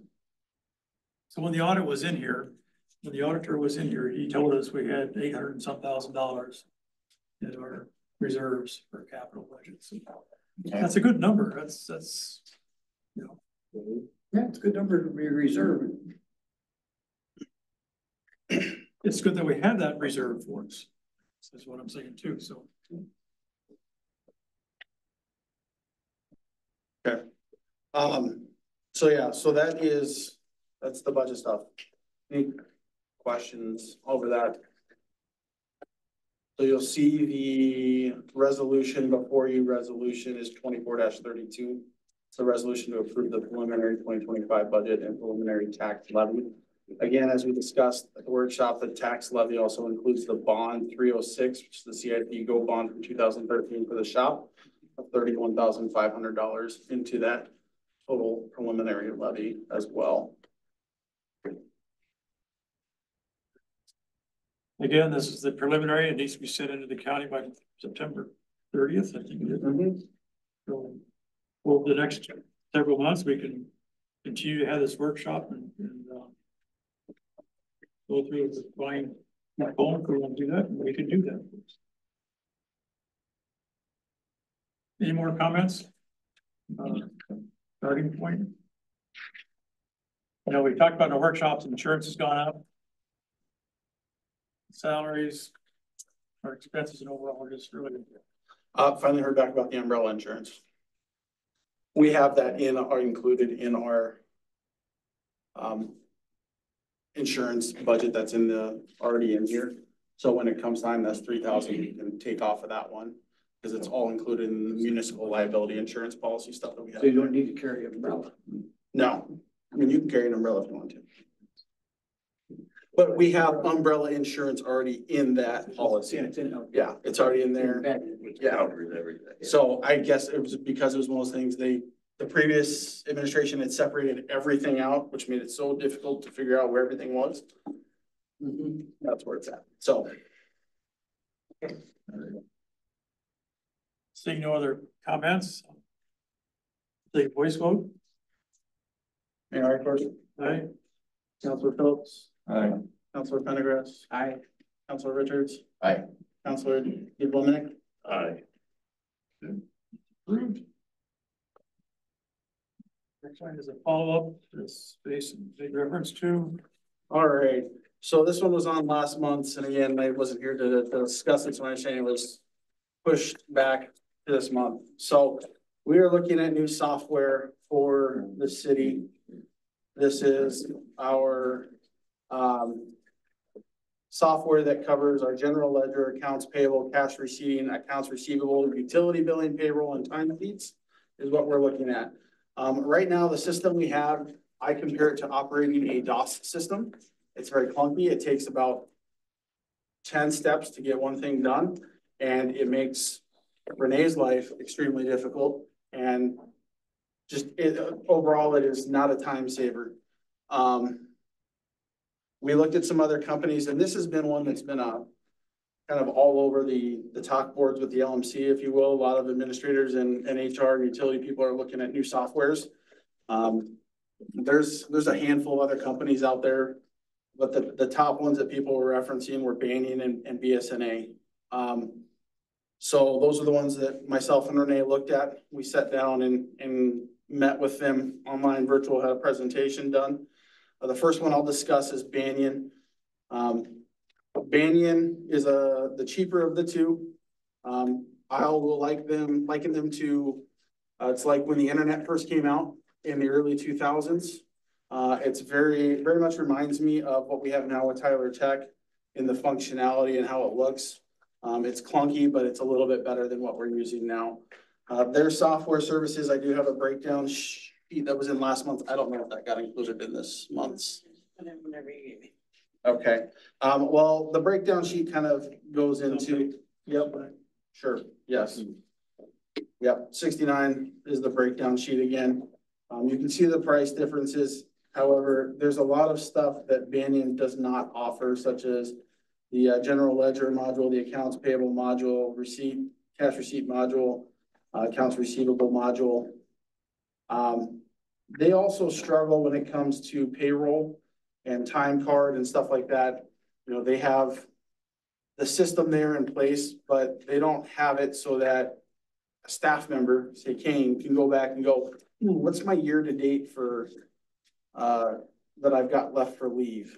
Or, you know, what's my, you know, what's this or what's that? So it's one of those things. And the answer I got from them was, oh, well, we're working on it. We're looking at putting something together, but there was no time frame. There was no nothing as to what they were going to have. I know the council, there was a brochure that was included as well. The council had asked if they had a presentation like BSNA did. I went back and asked them. They do not have any presentation. What they have is literally this brochure that's in the system here. Like I said, they're an okay software system, but I've done research on this and talking with other city administrators in the area, as well as across the state. There's a lot of concern with this company, and there's a lot of people who are voicing strong opinions against them and not impressed with their product. I'll speak real quick to what we have, Tyler Technologies. They have implemented some new online cloud-based stuff, which, it seems nice.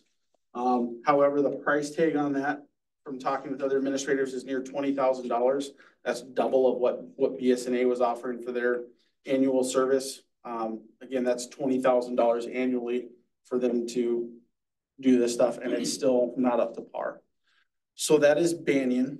Does anybody have any questions on that? So Banyan has a $20,000 a year work.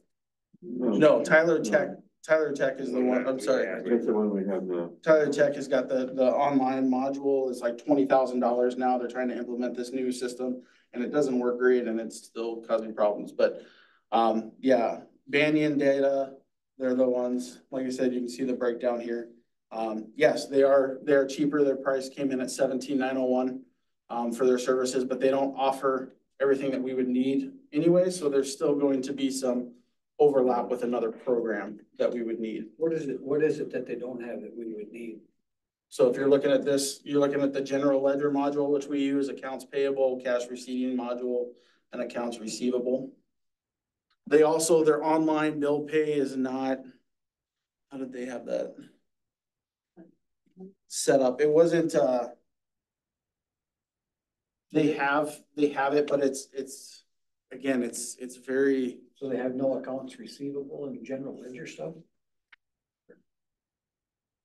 Yeah. Banyan has none of that? Or did they just not have a price for it? It was included in. I don't think they have a price. They don't have a price for it. That's what it is. There's no price for it. So again, okay, sorry. So I misspoke there. They do have it, but it's not a price breakdown for it as a module. I think that's where theirs is it's an all lump sum. For those. Was there any way we Sorry get, for those. where we get the prices on those? It's part of their lump sum. And their base price is what they have off of it. Yeah. Versus everything Yeah. broken out. The other concern I have with Banyan is they don't offer the ability by them to bring in previous data. So what I mean is we have data that we've been using currently that has all of our records online, on our system. They don't offer that transcribing back in. If we want to do it, we can, but it's up to us as a city to figure out and to try to do. And I like to think I'm tech savvy, but I'm not that tech savvy, and that's going to take a lot of time to try to figure out how to cross these over and do them. So that was another major downfall for Banyan for me. What would be the crossover? You talking about like water bills, stuff like that? Yes, bring in all the information, all the readings we have currently and all that stuff for the billing, trying to bring that stuff over. It is left up to the city to do that. They don't offer that. So BSNA, I equate them to the newest Android or Apple iOS system, the top of the line kind of stuff here, and their price does reflect it. However, with the price, I will say it is broken up over multiple payments, 3 payments, with the initial payment being made right away within that 40 to 60 days after the agreement. The second payment is 60 to 90 days after going live. And then that last payment is due within 12 months of the program. It's after all the training has been completed. So keep that in the back of your mind as we go through this. They do offer cloud modules. I think that was everything. Banyan didn't offer cloud modules. Theirs was a service. So they do offer cloud modules, so it's all out there. You can see the breakdown of what each cost would be for each of these. What's the cloud module that for storage space? Yeah. Storage. So, with that, you're looking at the functionality of each one of these is extremely easy. Again, I sat down, Renee was with me on this. We sat down, looked at it and going through all these account receivables and general ledger stuff. And I think will significantly cut down the time it takes to do the work here. Which I think is a benefit to the city because it allows us to get work done faster and within the office. And provides us more time to be able to focus on other things. For the personnel management side, the payroll and timesheets, it provides just way more for the staff. To be able to, you know, for the individual staff, they can clock in, clock out. They can check all their stuff online. They can see where they're at with leave hours. You know, it kind of holds them a little more accountable. They have that option, which is something they've been asking for, is to be able to have that functionality. And it allows us to easily bring in the payroll. So we're not using, right now, the city still uses punch cards. Like punch, stamp. So this would kind of bring us into the 21st century of using online payment and, you know, being able to do that. Key fob time clocks type stuff. No key fob time clocks. It's all done on the computer. And it just allows them to be able to clock in manually from that way instead of having to actually be present and type in a sheet or punch in on a time card. And then that makes it easier on our end because we can pull everything up on the computer instead of them having to bring stuff to us, you know, or, you know, say Caleb's gone at a training. Well, it's payday week. He's not here. We need his time card. We need to submit stuff. Well, he's out of town. He can do that from a computer and get it done. So, and again, it also offers an online portal for the citizens. And I think that's also one of the most important aspects. This will allow us to be able to offer online portals for the community. The citizens can check their utility bills online. They can pay their utility bills online. You know, it's one of the most frustrating things, and I've seen it multiple times this week with utility bills going out. We send out little postcards, they get lost in the mail. And then it's, oh, I need my utility bill. Can you resend me one? No, we don't have that to resend it. It's a print off and go once. So it's one of those, you know, we tell them what it is, but we've now lost that function. Whereas with this, we have that ability online. They can view all their historical data online from where was I at last April? You know, what was I, you know, how much water did I use? Will Banyan provide that? Banyan does not. So Jason, maybe you said this. I was looking up reviews. Yep. Do they tell you approximately how long it will take to get from zero to hero? Yep, I haven't gotten there yet. And with Banyan, you're looking about a year, I think it was, for their 6 months to a year, somewhere in that time frame. I think it was a year. It was a year and that's kind of customary with this software because they're putting in a lot of stuff on their end. So it does take time before going live. And then when you say so they'll come here, go through all of our data sources and port it in. And I'll explain that as we continue to go through this. Absolutely. So with this, they also offer data conversions. Now we can do it ourselves again, but they actually offer this function and they will go back 5 years and they will input all of our journal transaction histories for general ledgers. You'll see in here, they can go in with accounts payables, put in vendor stuff, invoices, check history up to 5 years.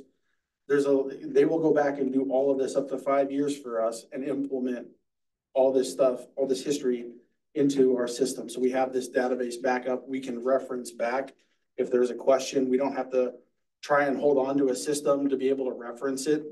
Because oftentimes when you switch software, if it's not compatible and can't bring stuff over, you're holding on to that data somewhere or another for a while as a city or an entity, just so you have a reference point if there's questions or concerns or things that come up. With this, we'd be able to bring those 5 years over and have all that information there. Is there any reason we need anything further back in 5 years? I don't believe so, no. Most of that, like I said, with this, you're looking at invoices and all that stuff would be in there and it's one of those that's, you know, you look at taxes, everybody says 7 years. Well, it's kind of that 5 to 7 years for most things. So well, a lot of what we need beyond the 5 years would be legal, basically archive stuff, right? Yep. Yeah, and legal notices. And we have that all electronic. So everything we're talking about, they're not gonna have to go through and enter invoices and things like that. It's all electronic. Currently. That It data. should be in there, yeah, I would think. Well, That they just we have the numbers from the invoices put in there. This system will allow us to for invoices, it'll allow the fire department or Public Works to be able to create an invoice and send it over to us, my understanding. Yeah, but I'm just talking historic. Okay. That was actually. But I think we still have all of that backed up on what's going on, so it's there, I think, in our system. Yes, So that's that what would it is. maintain no We can matter add the what, we PDFs, still that's the have- other thing, we can add the PDFs of like an invoice to this, where right now we can't. We gotta hold on to these paper copies. With this gives us the option to scan, put it in as a PDF, and that paper copy can go, but now we've got it saved onto the cloud. So as again, you'll see the breakdown on each one of these. The integration is the other important part. They do work with our Badger meters for public utilities. So that was kind of one of the base things we really want to make sure is that we're not gonna have to try to get only water meters across the city. So they do integrate those. And then you get into project management and implementation, planning and training. This is where you kind of get into some numbers that could fluctuate, right? They put in an average based off of our city size and our size of our staff. Whereas that could kind of train or could change based on how well we're picking up training and all that. But they come out here in person. Banyan does not come out in person. They do everything online. This company comes out here in person and trains us in person and works with us in person to make sure that we understand this and get this.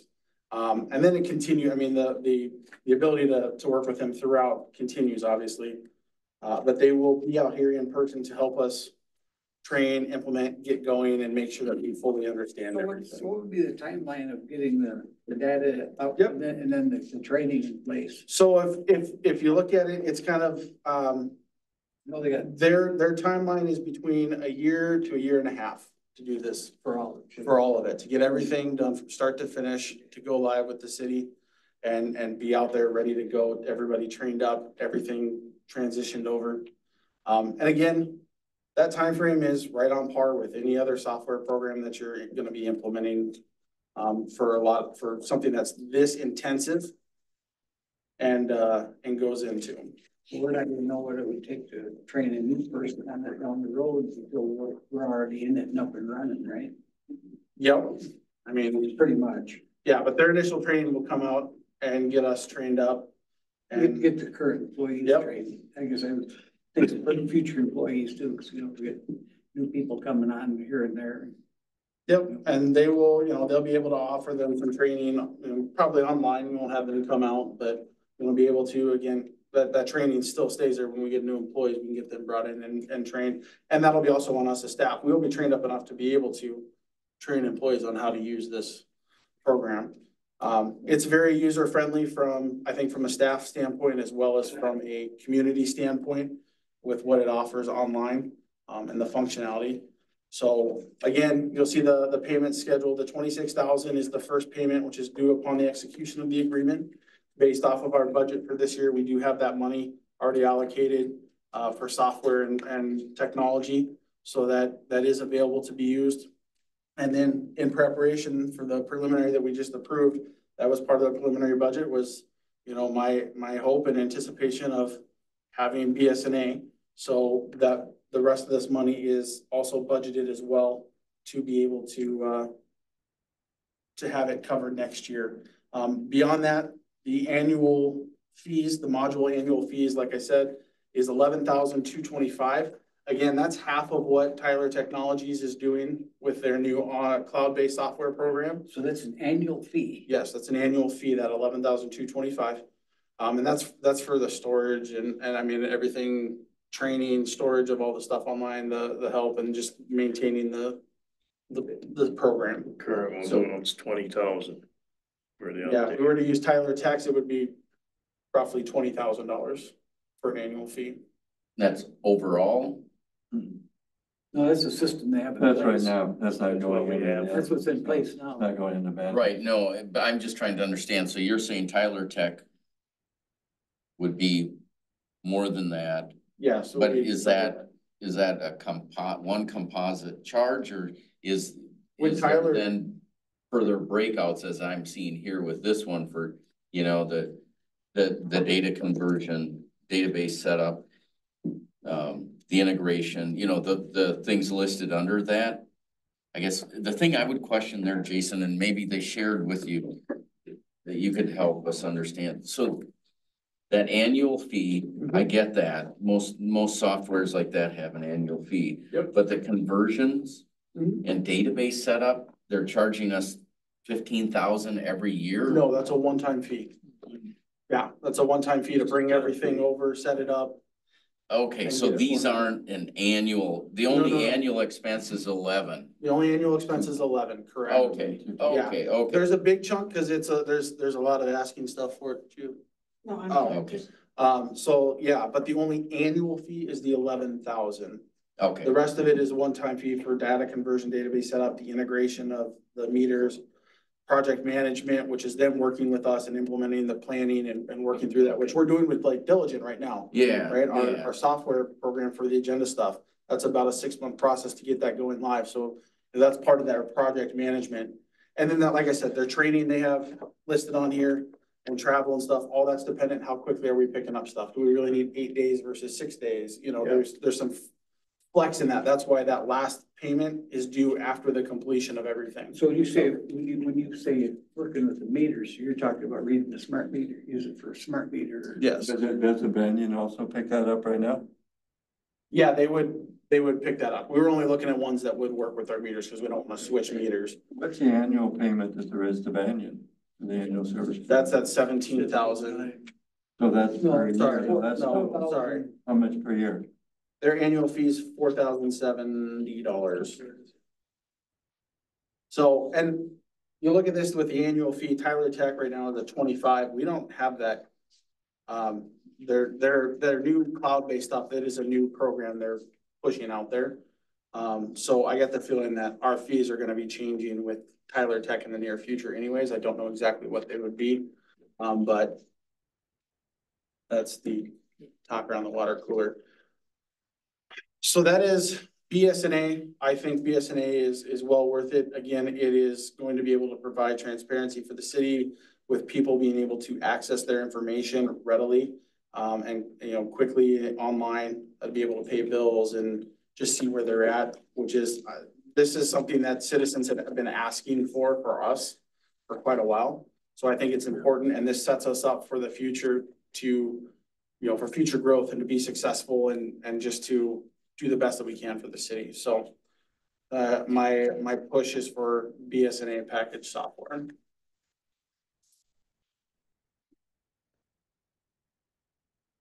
So I'll just. They both offer online bill pay. Right. There's lots of things we'll talk. But what they offer in that online, and because online and online bill pay, what they offer Banyan compared to BSNA is nothing. Banyan doesn't offer the ability for people to look back at their records as to what they were previously and view and, you know. So as somebody who's used these kind of systems in my past residences and locations I've lived, I go back all the time and I can pull up, you know, how much, or, you know, the city I was in was electric and water. I can see how much water I've used this month compared to last year this month. You know, I have that year comparison, and I think that's a great thing where I go, man, why am I, you know, I can kind of monitor that and go, why am I so high this month versus where I was last month or whatnot. So That said, the water softener stuck a couple of months ago. or your toilet doesn't stop running because for some reason the flusher broke.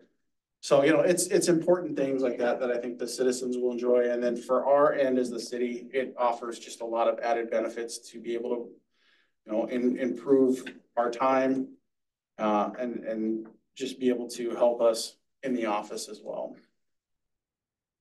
Well, based on our city administrator's recommendation, I would make a motion that we approve the purchase of the BSNA software. Is there a second? I'll second it. Discussion.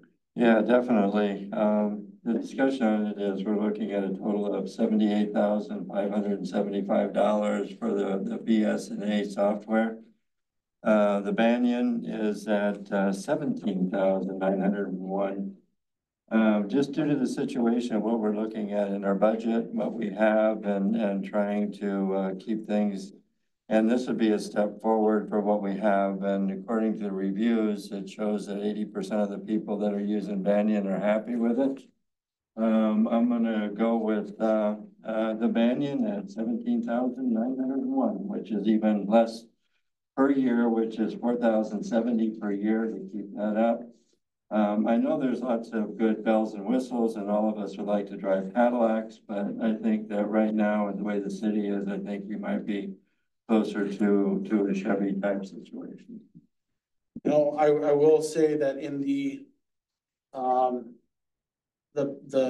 packet here, you'll see with BSNA, it shows all the cities in Minnesota that have moved to BSNA from their previous one, and there's a lot of them on here that are moving from Banyan and have moved from Banyan over the last 10 years to BSNA.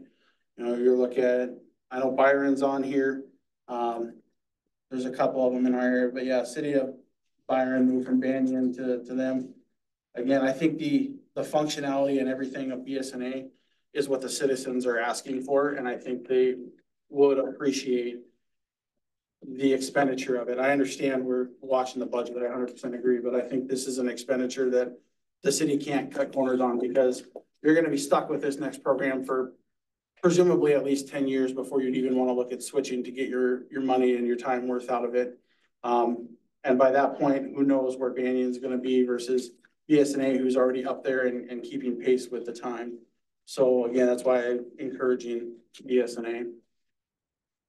Well, Yeah, I did some Google reviews too. On Google, I saw BSNA was 4.5 and Google or Banyan data was 4.0. So there was a difference there in Star ratings.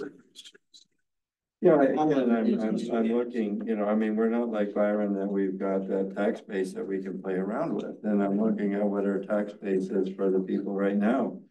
And this is gonna be a step up to bring us, you know, make things easier. But, you know, the others, I mean, it's nice to have the bells and whistles. There's no question about it. But I just don't see where we can, you know, put that money into it for the city right now. Let me ask, Jason, so would we have to sign a contract for Yeah. either of these? So it's a contract Either one, for yeah. X years. Oh, it's not for X amount of years. You're gonna sign a contract for the stuff, and then, you know, there's always a clause to get out, but if you're signing a contract for one of these, you're not, there's no like, oh, let's try it out for a year, because it's gonna take at least a year to implement and get going. And then you're really gonna have to spend, you know, at least 3 to 5 years really feeling it out and until everything's comfortable with it and it's working. Like there's obviously, and you understand software, there's a long process that comes with a lot of it to make sure that it's really where it's at. So in selecting this, you're selecting something that's presumably 5 to 10 years you're gonna wanna hold on to at least, if not longer. And that's why I think it's worth the investment to do that. But you are signing the contract for it, but it's not like, oh, we're gonna sign it for 3 years. Right. Type thing. It's just the contract, and then you renew it each year as you. Right. It automatically renews type of thing each year as you continue through. And if you want to opt out, you can opt out. But I think it's a long-term decision, and I know we've had a lot of citizens asking for it. So I think it's worth it. I think there'll be support for it. Well, we're looking at the different, you know, you're saying 5 to 10 years. You know, with Banyan data for 10 years, we're looking at $58,610 versus $198,000. Yeah. That's the cost of doing business. So I look at this as being a tool. This is a tool an office staff needs. They've got computers and software. And that's what they do day in and day out is software. So this is a tool that they use. It's no different than Public Works with pickup trucks, skid steer loaders, mowers, hundreds of thousands of dollars. So if you look at the fire department, they've got their tools, hundreds of thousands of dollars, $750,000 or whatever it is. That's a tool they use.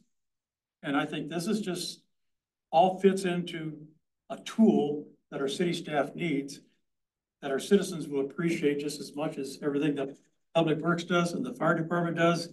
And I think this is a tool that they really need and would support and be excited to have that capability of doing that, whether it's online or the history. We just know that our staff is being more efficient. They can do more things than what they're doing today. And if we look at our finance clerk, hopefully coming next year, this is a great tool for that finance clerk. And makes our department work more efficient. And, you know, what we got today of Tyler Tech and what potentially could be more cost anyway for an annual fee, to say struggling with the steps at Tyler Tech is an understatement. It's been something we've had, our staff has had to deal with for 15+ years. Yeah, and I don't So think we're so arguing. I think that's really It's not something. Tyler Tech thing, Yeah. that's understandable. Yeah, I don't think we're arguing that what we're getting from Tyler Tech isn't doing it.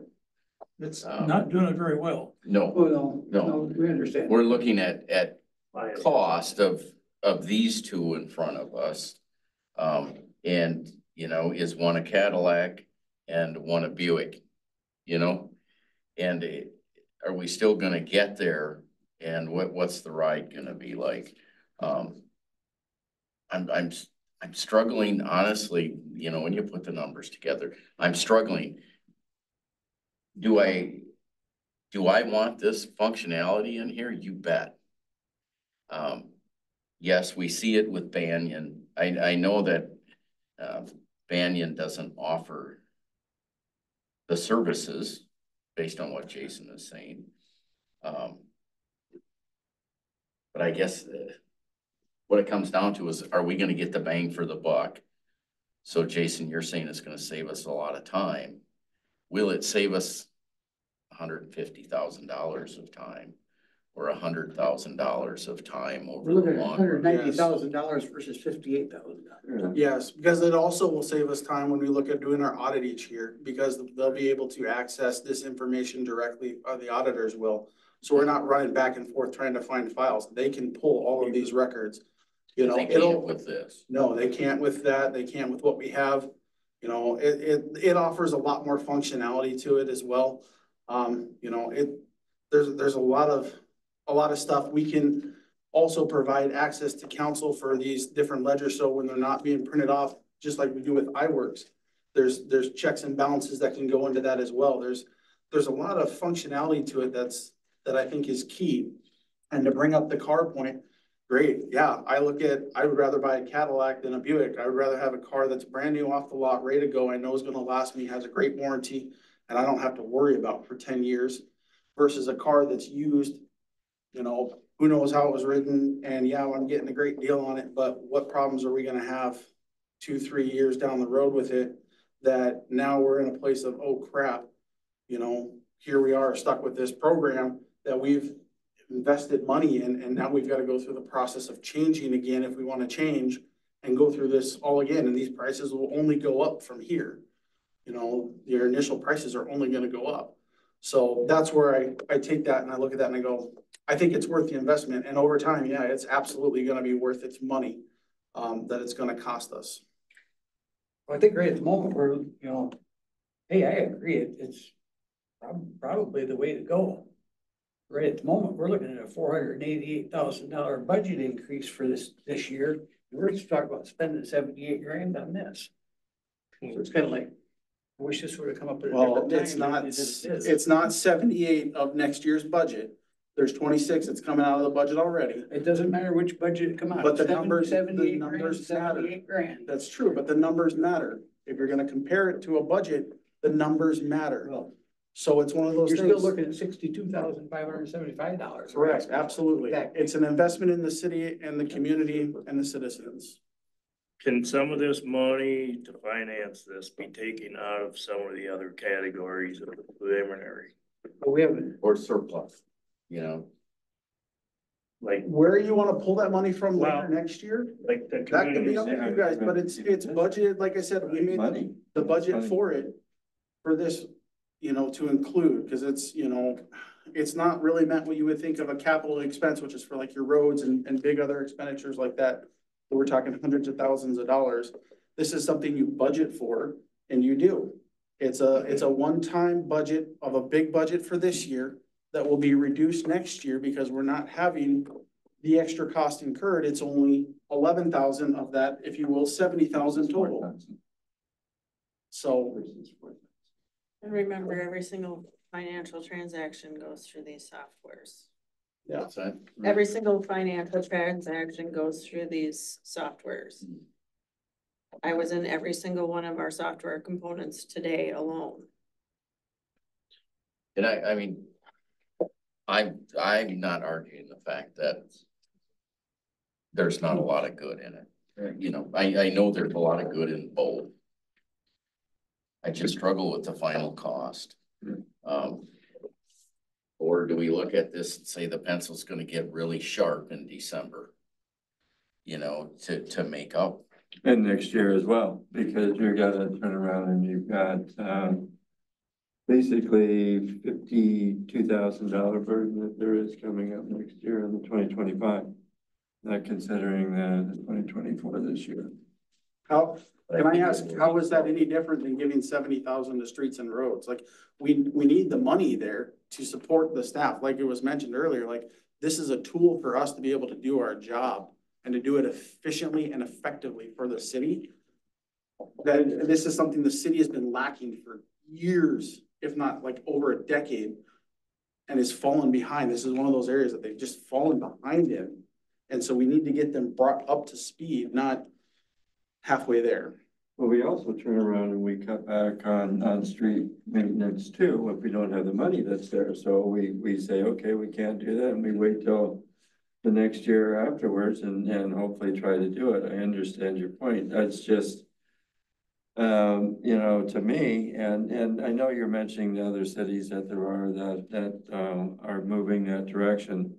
I think there's, what is it, 800 cities in Minnesota? So, I mean, I know the ones that are moving isn't really necessarily the total of what you're looking at, you know, inside. And I remember when Shirley was here and a few of the other people that came in, those people are pretty much familiar with how to run the Banyan system and you know, understood that one well too. I'm having and struggling with the cost. I really am.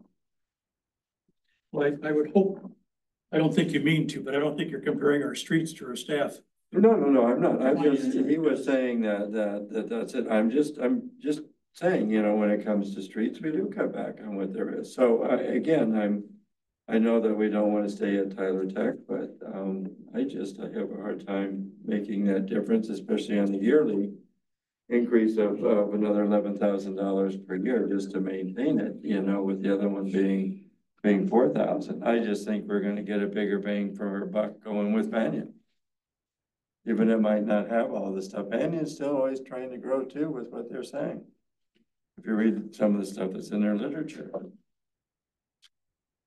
I just feel like it's extremely important to give the tool for our office staff, our auditors, and everybody else that touches their finance, is that it's critical to be efficient. And right now we're not efficient, and we've heard the story already, so. Yeah, I, you know, and everything you're saying, Ryland, is 100% spot on. It's just the cost, you know. Let's go sell a fire truck then. Yeah. Well, they got one. Let's go sell a pickup. I don't know. Well, It's or, a tool, you know, maybe we look at taking, because it is such a big bite, we take part of it out of the surplus fund or the general fund, or, you know, on the, what do we call it? The technical term. On that back page, and fund it partially with that, and put the other part on the budget. I'm fine with however you want to fund it. Because I we've done think, that on other projects. yeah, I mean, I think we need something like this, whether it's Banyan or BSNA. I think we need it. Oh, yeah, I'm not It's doubting gonna we don't buy us need it, time, you know. it's gonna help with budget, you know, the governing body of the city could have access to some of that stuff and keep a finger on the pulse. BSNA is gonna come and install. Right. They're gonna do the upload of all the. Right, and because to me, this is where I'm coming from, and yes, I struggle with the price, but that's why I'm trying to see how can we chisel this down a little bit, because I know from what I do, the effort it's going to take to come in for the staff to come in here and do this and front load this. you're 2 years out. Absolutely, At least, yeah. absolutely, yep. And then the That's- question that's if you is, get what are familiar the updates and is it going to be right where you load it? And the other piece of that I see, and I see this with my job through the years, is you're going through this effort and then people have to get trained too. You know, so you have to move fast with both so you can get this thing stood up. So Well, here's one of the things that we've sat and talked about the budget. We had 5 budget meetings the last couple of weeks. And everything on the budget was, God, we gotta have the best of everything. We gotta have everything. You know, we gotta have it. This was everything was a do or die situation. So it's kind of like, where do we cut the corners to make room for this? well, that's what I said, you know. Something has to give to Yeah. do that, to do that big number. Yep, so take some of the money out of the CIP and then make sure our pencils are sharpened and and I know we wrote things down for December that we can cut. We need to do something. So how much would you recommend taking out of the CIP then? I mean, Well, we're looking at trying to cut the budget too, okay, because it's just preliminary right Right, now, I and know. we're gonna go down. Yes. So you're saying, okay, I'm playing around back and forth. You know, if we cut with the rest, we're still at that same number if we're turning around and financing this at this cost, okay, so. It is software. It's a capital improvement for what it is. It is. There's no but reason. if you're gonna say take 20 grand out of the CIP to help cover the cost, that's 20 grand off of the budget. Because the preliminary budget includes the financing for this already. Well, it does, but that's going in too, again, that's just part of it, so we've got the cost this year and also the cost next year with it. And then every year thereafter. This But year's the already- cost, This tell me year's if already I'm got the wrong, money the thrown in cost the budget. that I heard, the annual cost is cheaper than the cost we're paying now. Well, yeah, but I mean, if you look at Banyan, it's only $4,070 versus $11,000. You're also getting half of what you would get with BSNA. No, again, and I know Banyan's growing too with what they're trying to do to stay competitive with what's happening. I think that we definitely have to get rid of Tyler. So I understand that. I'm just struggling again. You know, if we're looking at some CIP, if you're gonna do it that way, then it would take the full cost off of it and then be able to reduce the budget for next year. So if we look at, and I like the idea of the capital budget, because we've done that on other projects. Right. We did that with a well that we bought back in 2016. We took some out of that, some out of the water and sewer. I don't suggest we do that here, but the point is I think this is a great discussion. I think that if we looked at, as a suggestion, of taking, the goal, I guess, let me put it that way. If we could take 20,000 out of the budget and 30,000 out of the CIP fund, that should be a goal that we should strive to meet our obligation of the 52,000 by August of. See, we've already approved the first 26. Can I recommend something? Sorry, I don't mean to interrupt, but just to try to speed this along. Can I recommend that we make the third payment with CIP funds? The first one is already accounted for this year.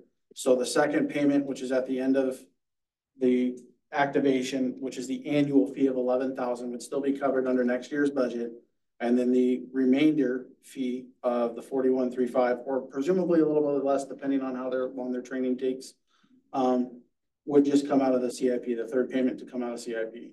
That way we know right where the money's coming from. The first payment's this year, second payment is budgeted for in the preliminary, and the third payment is coming out of CIP. So when we go back to do the review of the budget in December, we know how much that we need to cover for the cost of the second payment. So we don't add to the CIP fund, we take it right out of what we've already budgeted for. It's an in-out transfer, so you're still gonna take the 150 transferred in, but then we'll Right, but I'm take saying, out of but it. we don't bill taxpayers for an additional 41,000. You take it out. Yeah, You take it out of what, CIP. you take it out of what you've already agreed. Yeah, but that's still the taxpayer's money, however you look at it. It's I mean, it still- doesn't come I in free, understand that. you I'm know, just- so. I understand that. I'm just saying, you don't put an additional 41,000 onto what we agreed to No. take out of the CIP budget. Use 150. That's what I. Comes out. Yeah. So can because I can't make the amendment to that. So I'll go ahead, I will amend the motion to say that we would pay, just to clarify those three payments in the motion, we would say that the $26,000 of the first payment would come out of the 2024 budget. 11,225 for the second payment would come out of the 2025 budget. And the balance of 41,350 would come out of the CIP in 2025.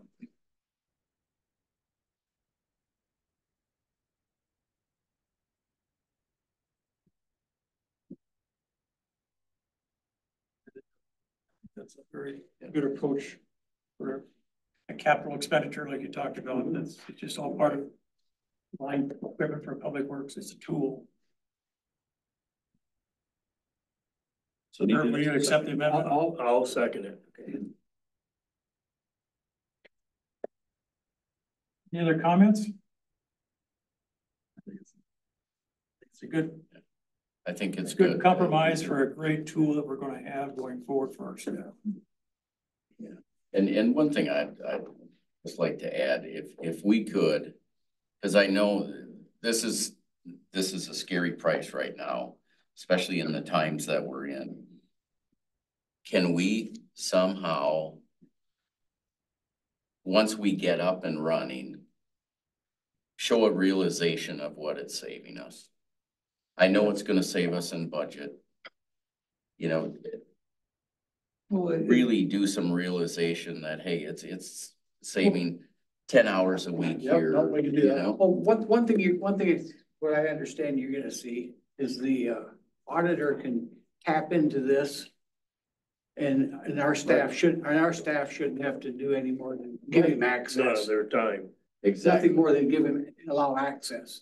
So it's no time off somebody, Weeks of time. if we could reduce Well, we're time. still gonna have to do some, because they'll want us to pull some. But like the other one, I don't wanna see us spend the time of everybody training on one, and it's kinda half of what we really need when we spend the time of training on. I think it's a good idea to lower, I mean, won't be such a slam on the budget. Well, you're getting a lot of hands-on with them coming and helping install all that. There's a lot of information. That's like having another But I employee. mean, yeah, Exactly, it's like another employee for a few months. but the travel expense alone is $17,000 for them to come out, so. They're probably paying the guy to come here quite a bit of money 17,000. to train, yeah. Where if we didn't have person training, Apparently they're gonna pay him 22,000, that's what this bill here. yeah. It's basically a consultant. Yeah.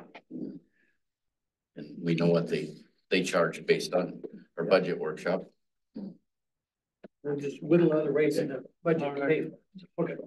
Okay, let's, go with the comments. All in favor of the, motion, signify by saying aye.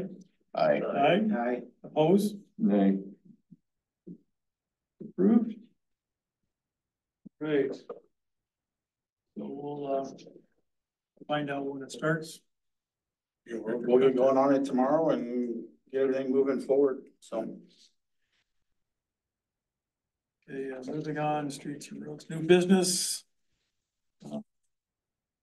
Packet, there's a motion to approve the public hearing November the 19th to have our staff put together. Is it a resolution or just a? So this is from Renee, for our motion. Start the process earlier now. Yeah. Give the people opportunity to settle up before the end, if not. So I'll make a motion, we approve the public hearing on November 19th to assess delinquent utility accounts. I second that. Comments? Seeing none, all those in favor signify by saying aye. Aye. Approved. Consent agenda. Make a motion, we approve the consent agenda. There's a lot of stuff in the consent agenda, so I'm not gonna go quite that quick. What's going on, so, I'd like to go If we're gonna pull anything out, we should have done that when we set the agenda. Well, I think we're Oh, on no, the we- consent agenda now, aren't we? What's that? We're on the consent agenda now, aren't we? Right. And I'm just So, saying, I I'm think it's not- too late to pull anything out. no, I didn't say, Paul, I want to discuss some of the stuff on the consent agenda. Yes, we gotta get a second for discussion then. Okay. I'll second it. He made a motion to do it, I'll tell you. Now looking at page 137. On financial administration. Where again, we're not, that's not much of a dollar amount, but it's still. We're over by 174% at $2,277. That's one that I catch, deputy clerk, we're over budget on that one by $12,400. Legal services, we're over by 4,120. We should have some extra money that should be sitting around with the ice and snow removal, because we've got $54,000 that we didn't spend for that. So this is kind of goes along with what do we have at the end of the year and where does that money go? In the shop too, we're over by $4,619 for the shop. And general maintenance for groundskeeping, we're over by $23,287.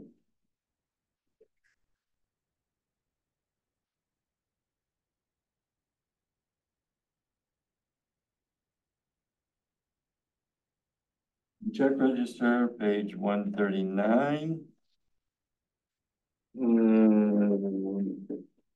I was just looking at what we have for legal expenses out of that stuff with our lawyer.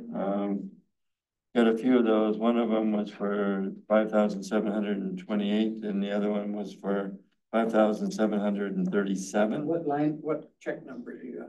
I'm looking at check number 8034 and also 7988. For those.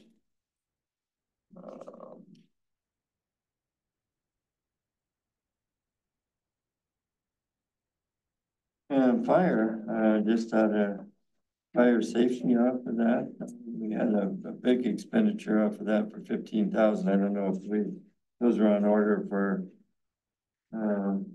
our gear, if that's what that was, but it's still pretty expensive off of that. What line is that on? That's line number 8065. No, that's 140 out of 140. And I didn't go through the other stuff that we just got tonight, so I didn't get a chance to go through that. I noticed too with just looking at the last bill that there was for Mike coming in, and I'm in a way I'm glad he's not here. But just for him to attend their last meeting was $780 for Mike to be here. I mean, that's pretty costly.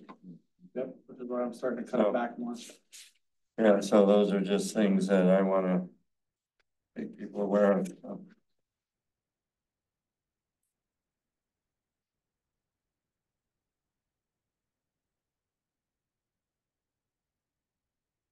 Any other discussion? I see we got our tree puller for 2420. If I recall, did we approve that for up to $4,000? Oh, I don't know what the amount was, if that was, is that right, Gene? It was 2 to You know, but I just see it come in, yeah. 2 to 4, whatever it come in and.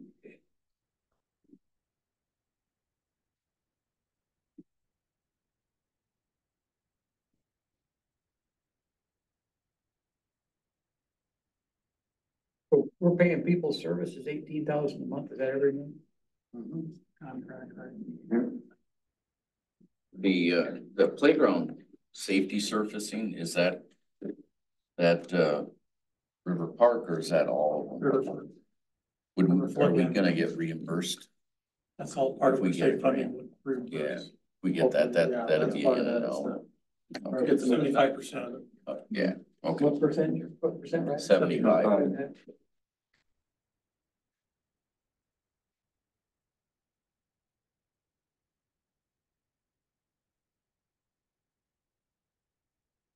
Any other comments?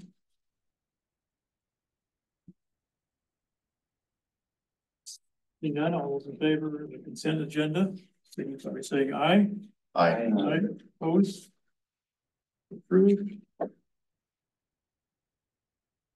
Make the motion, meeting adjourned at 9:05. Second. Favor, signify by saying aye. Aye. Aye. Opposed? Thank you very much. Anybody ever say no? Jim, I just want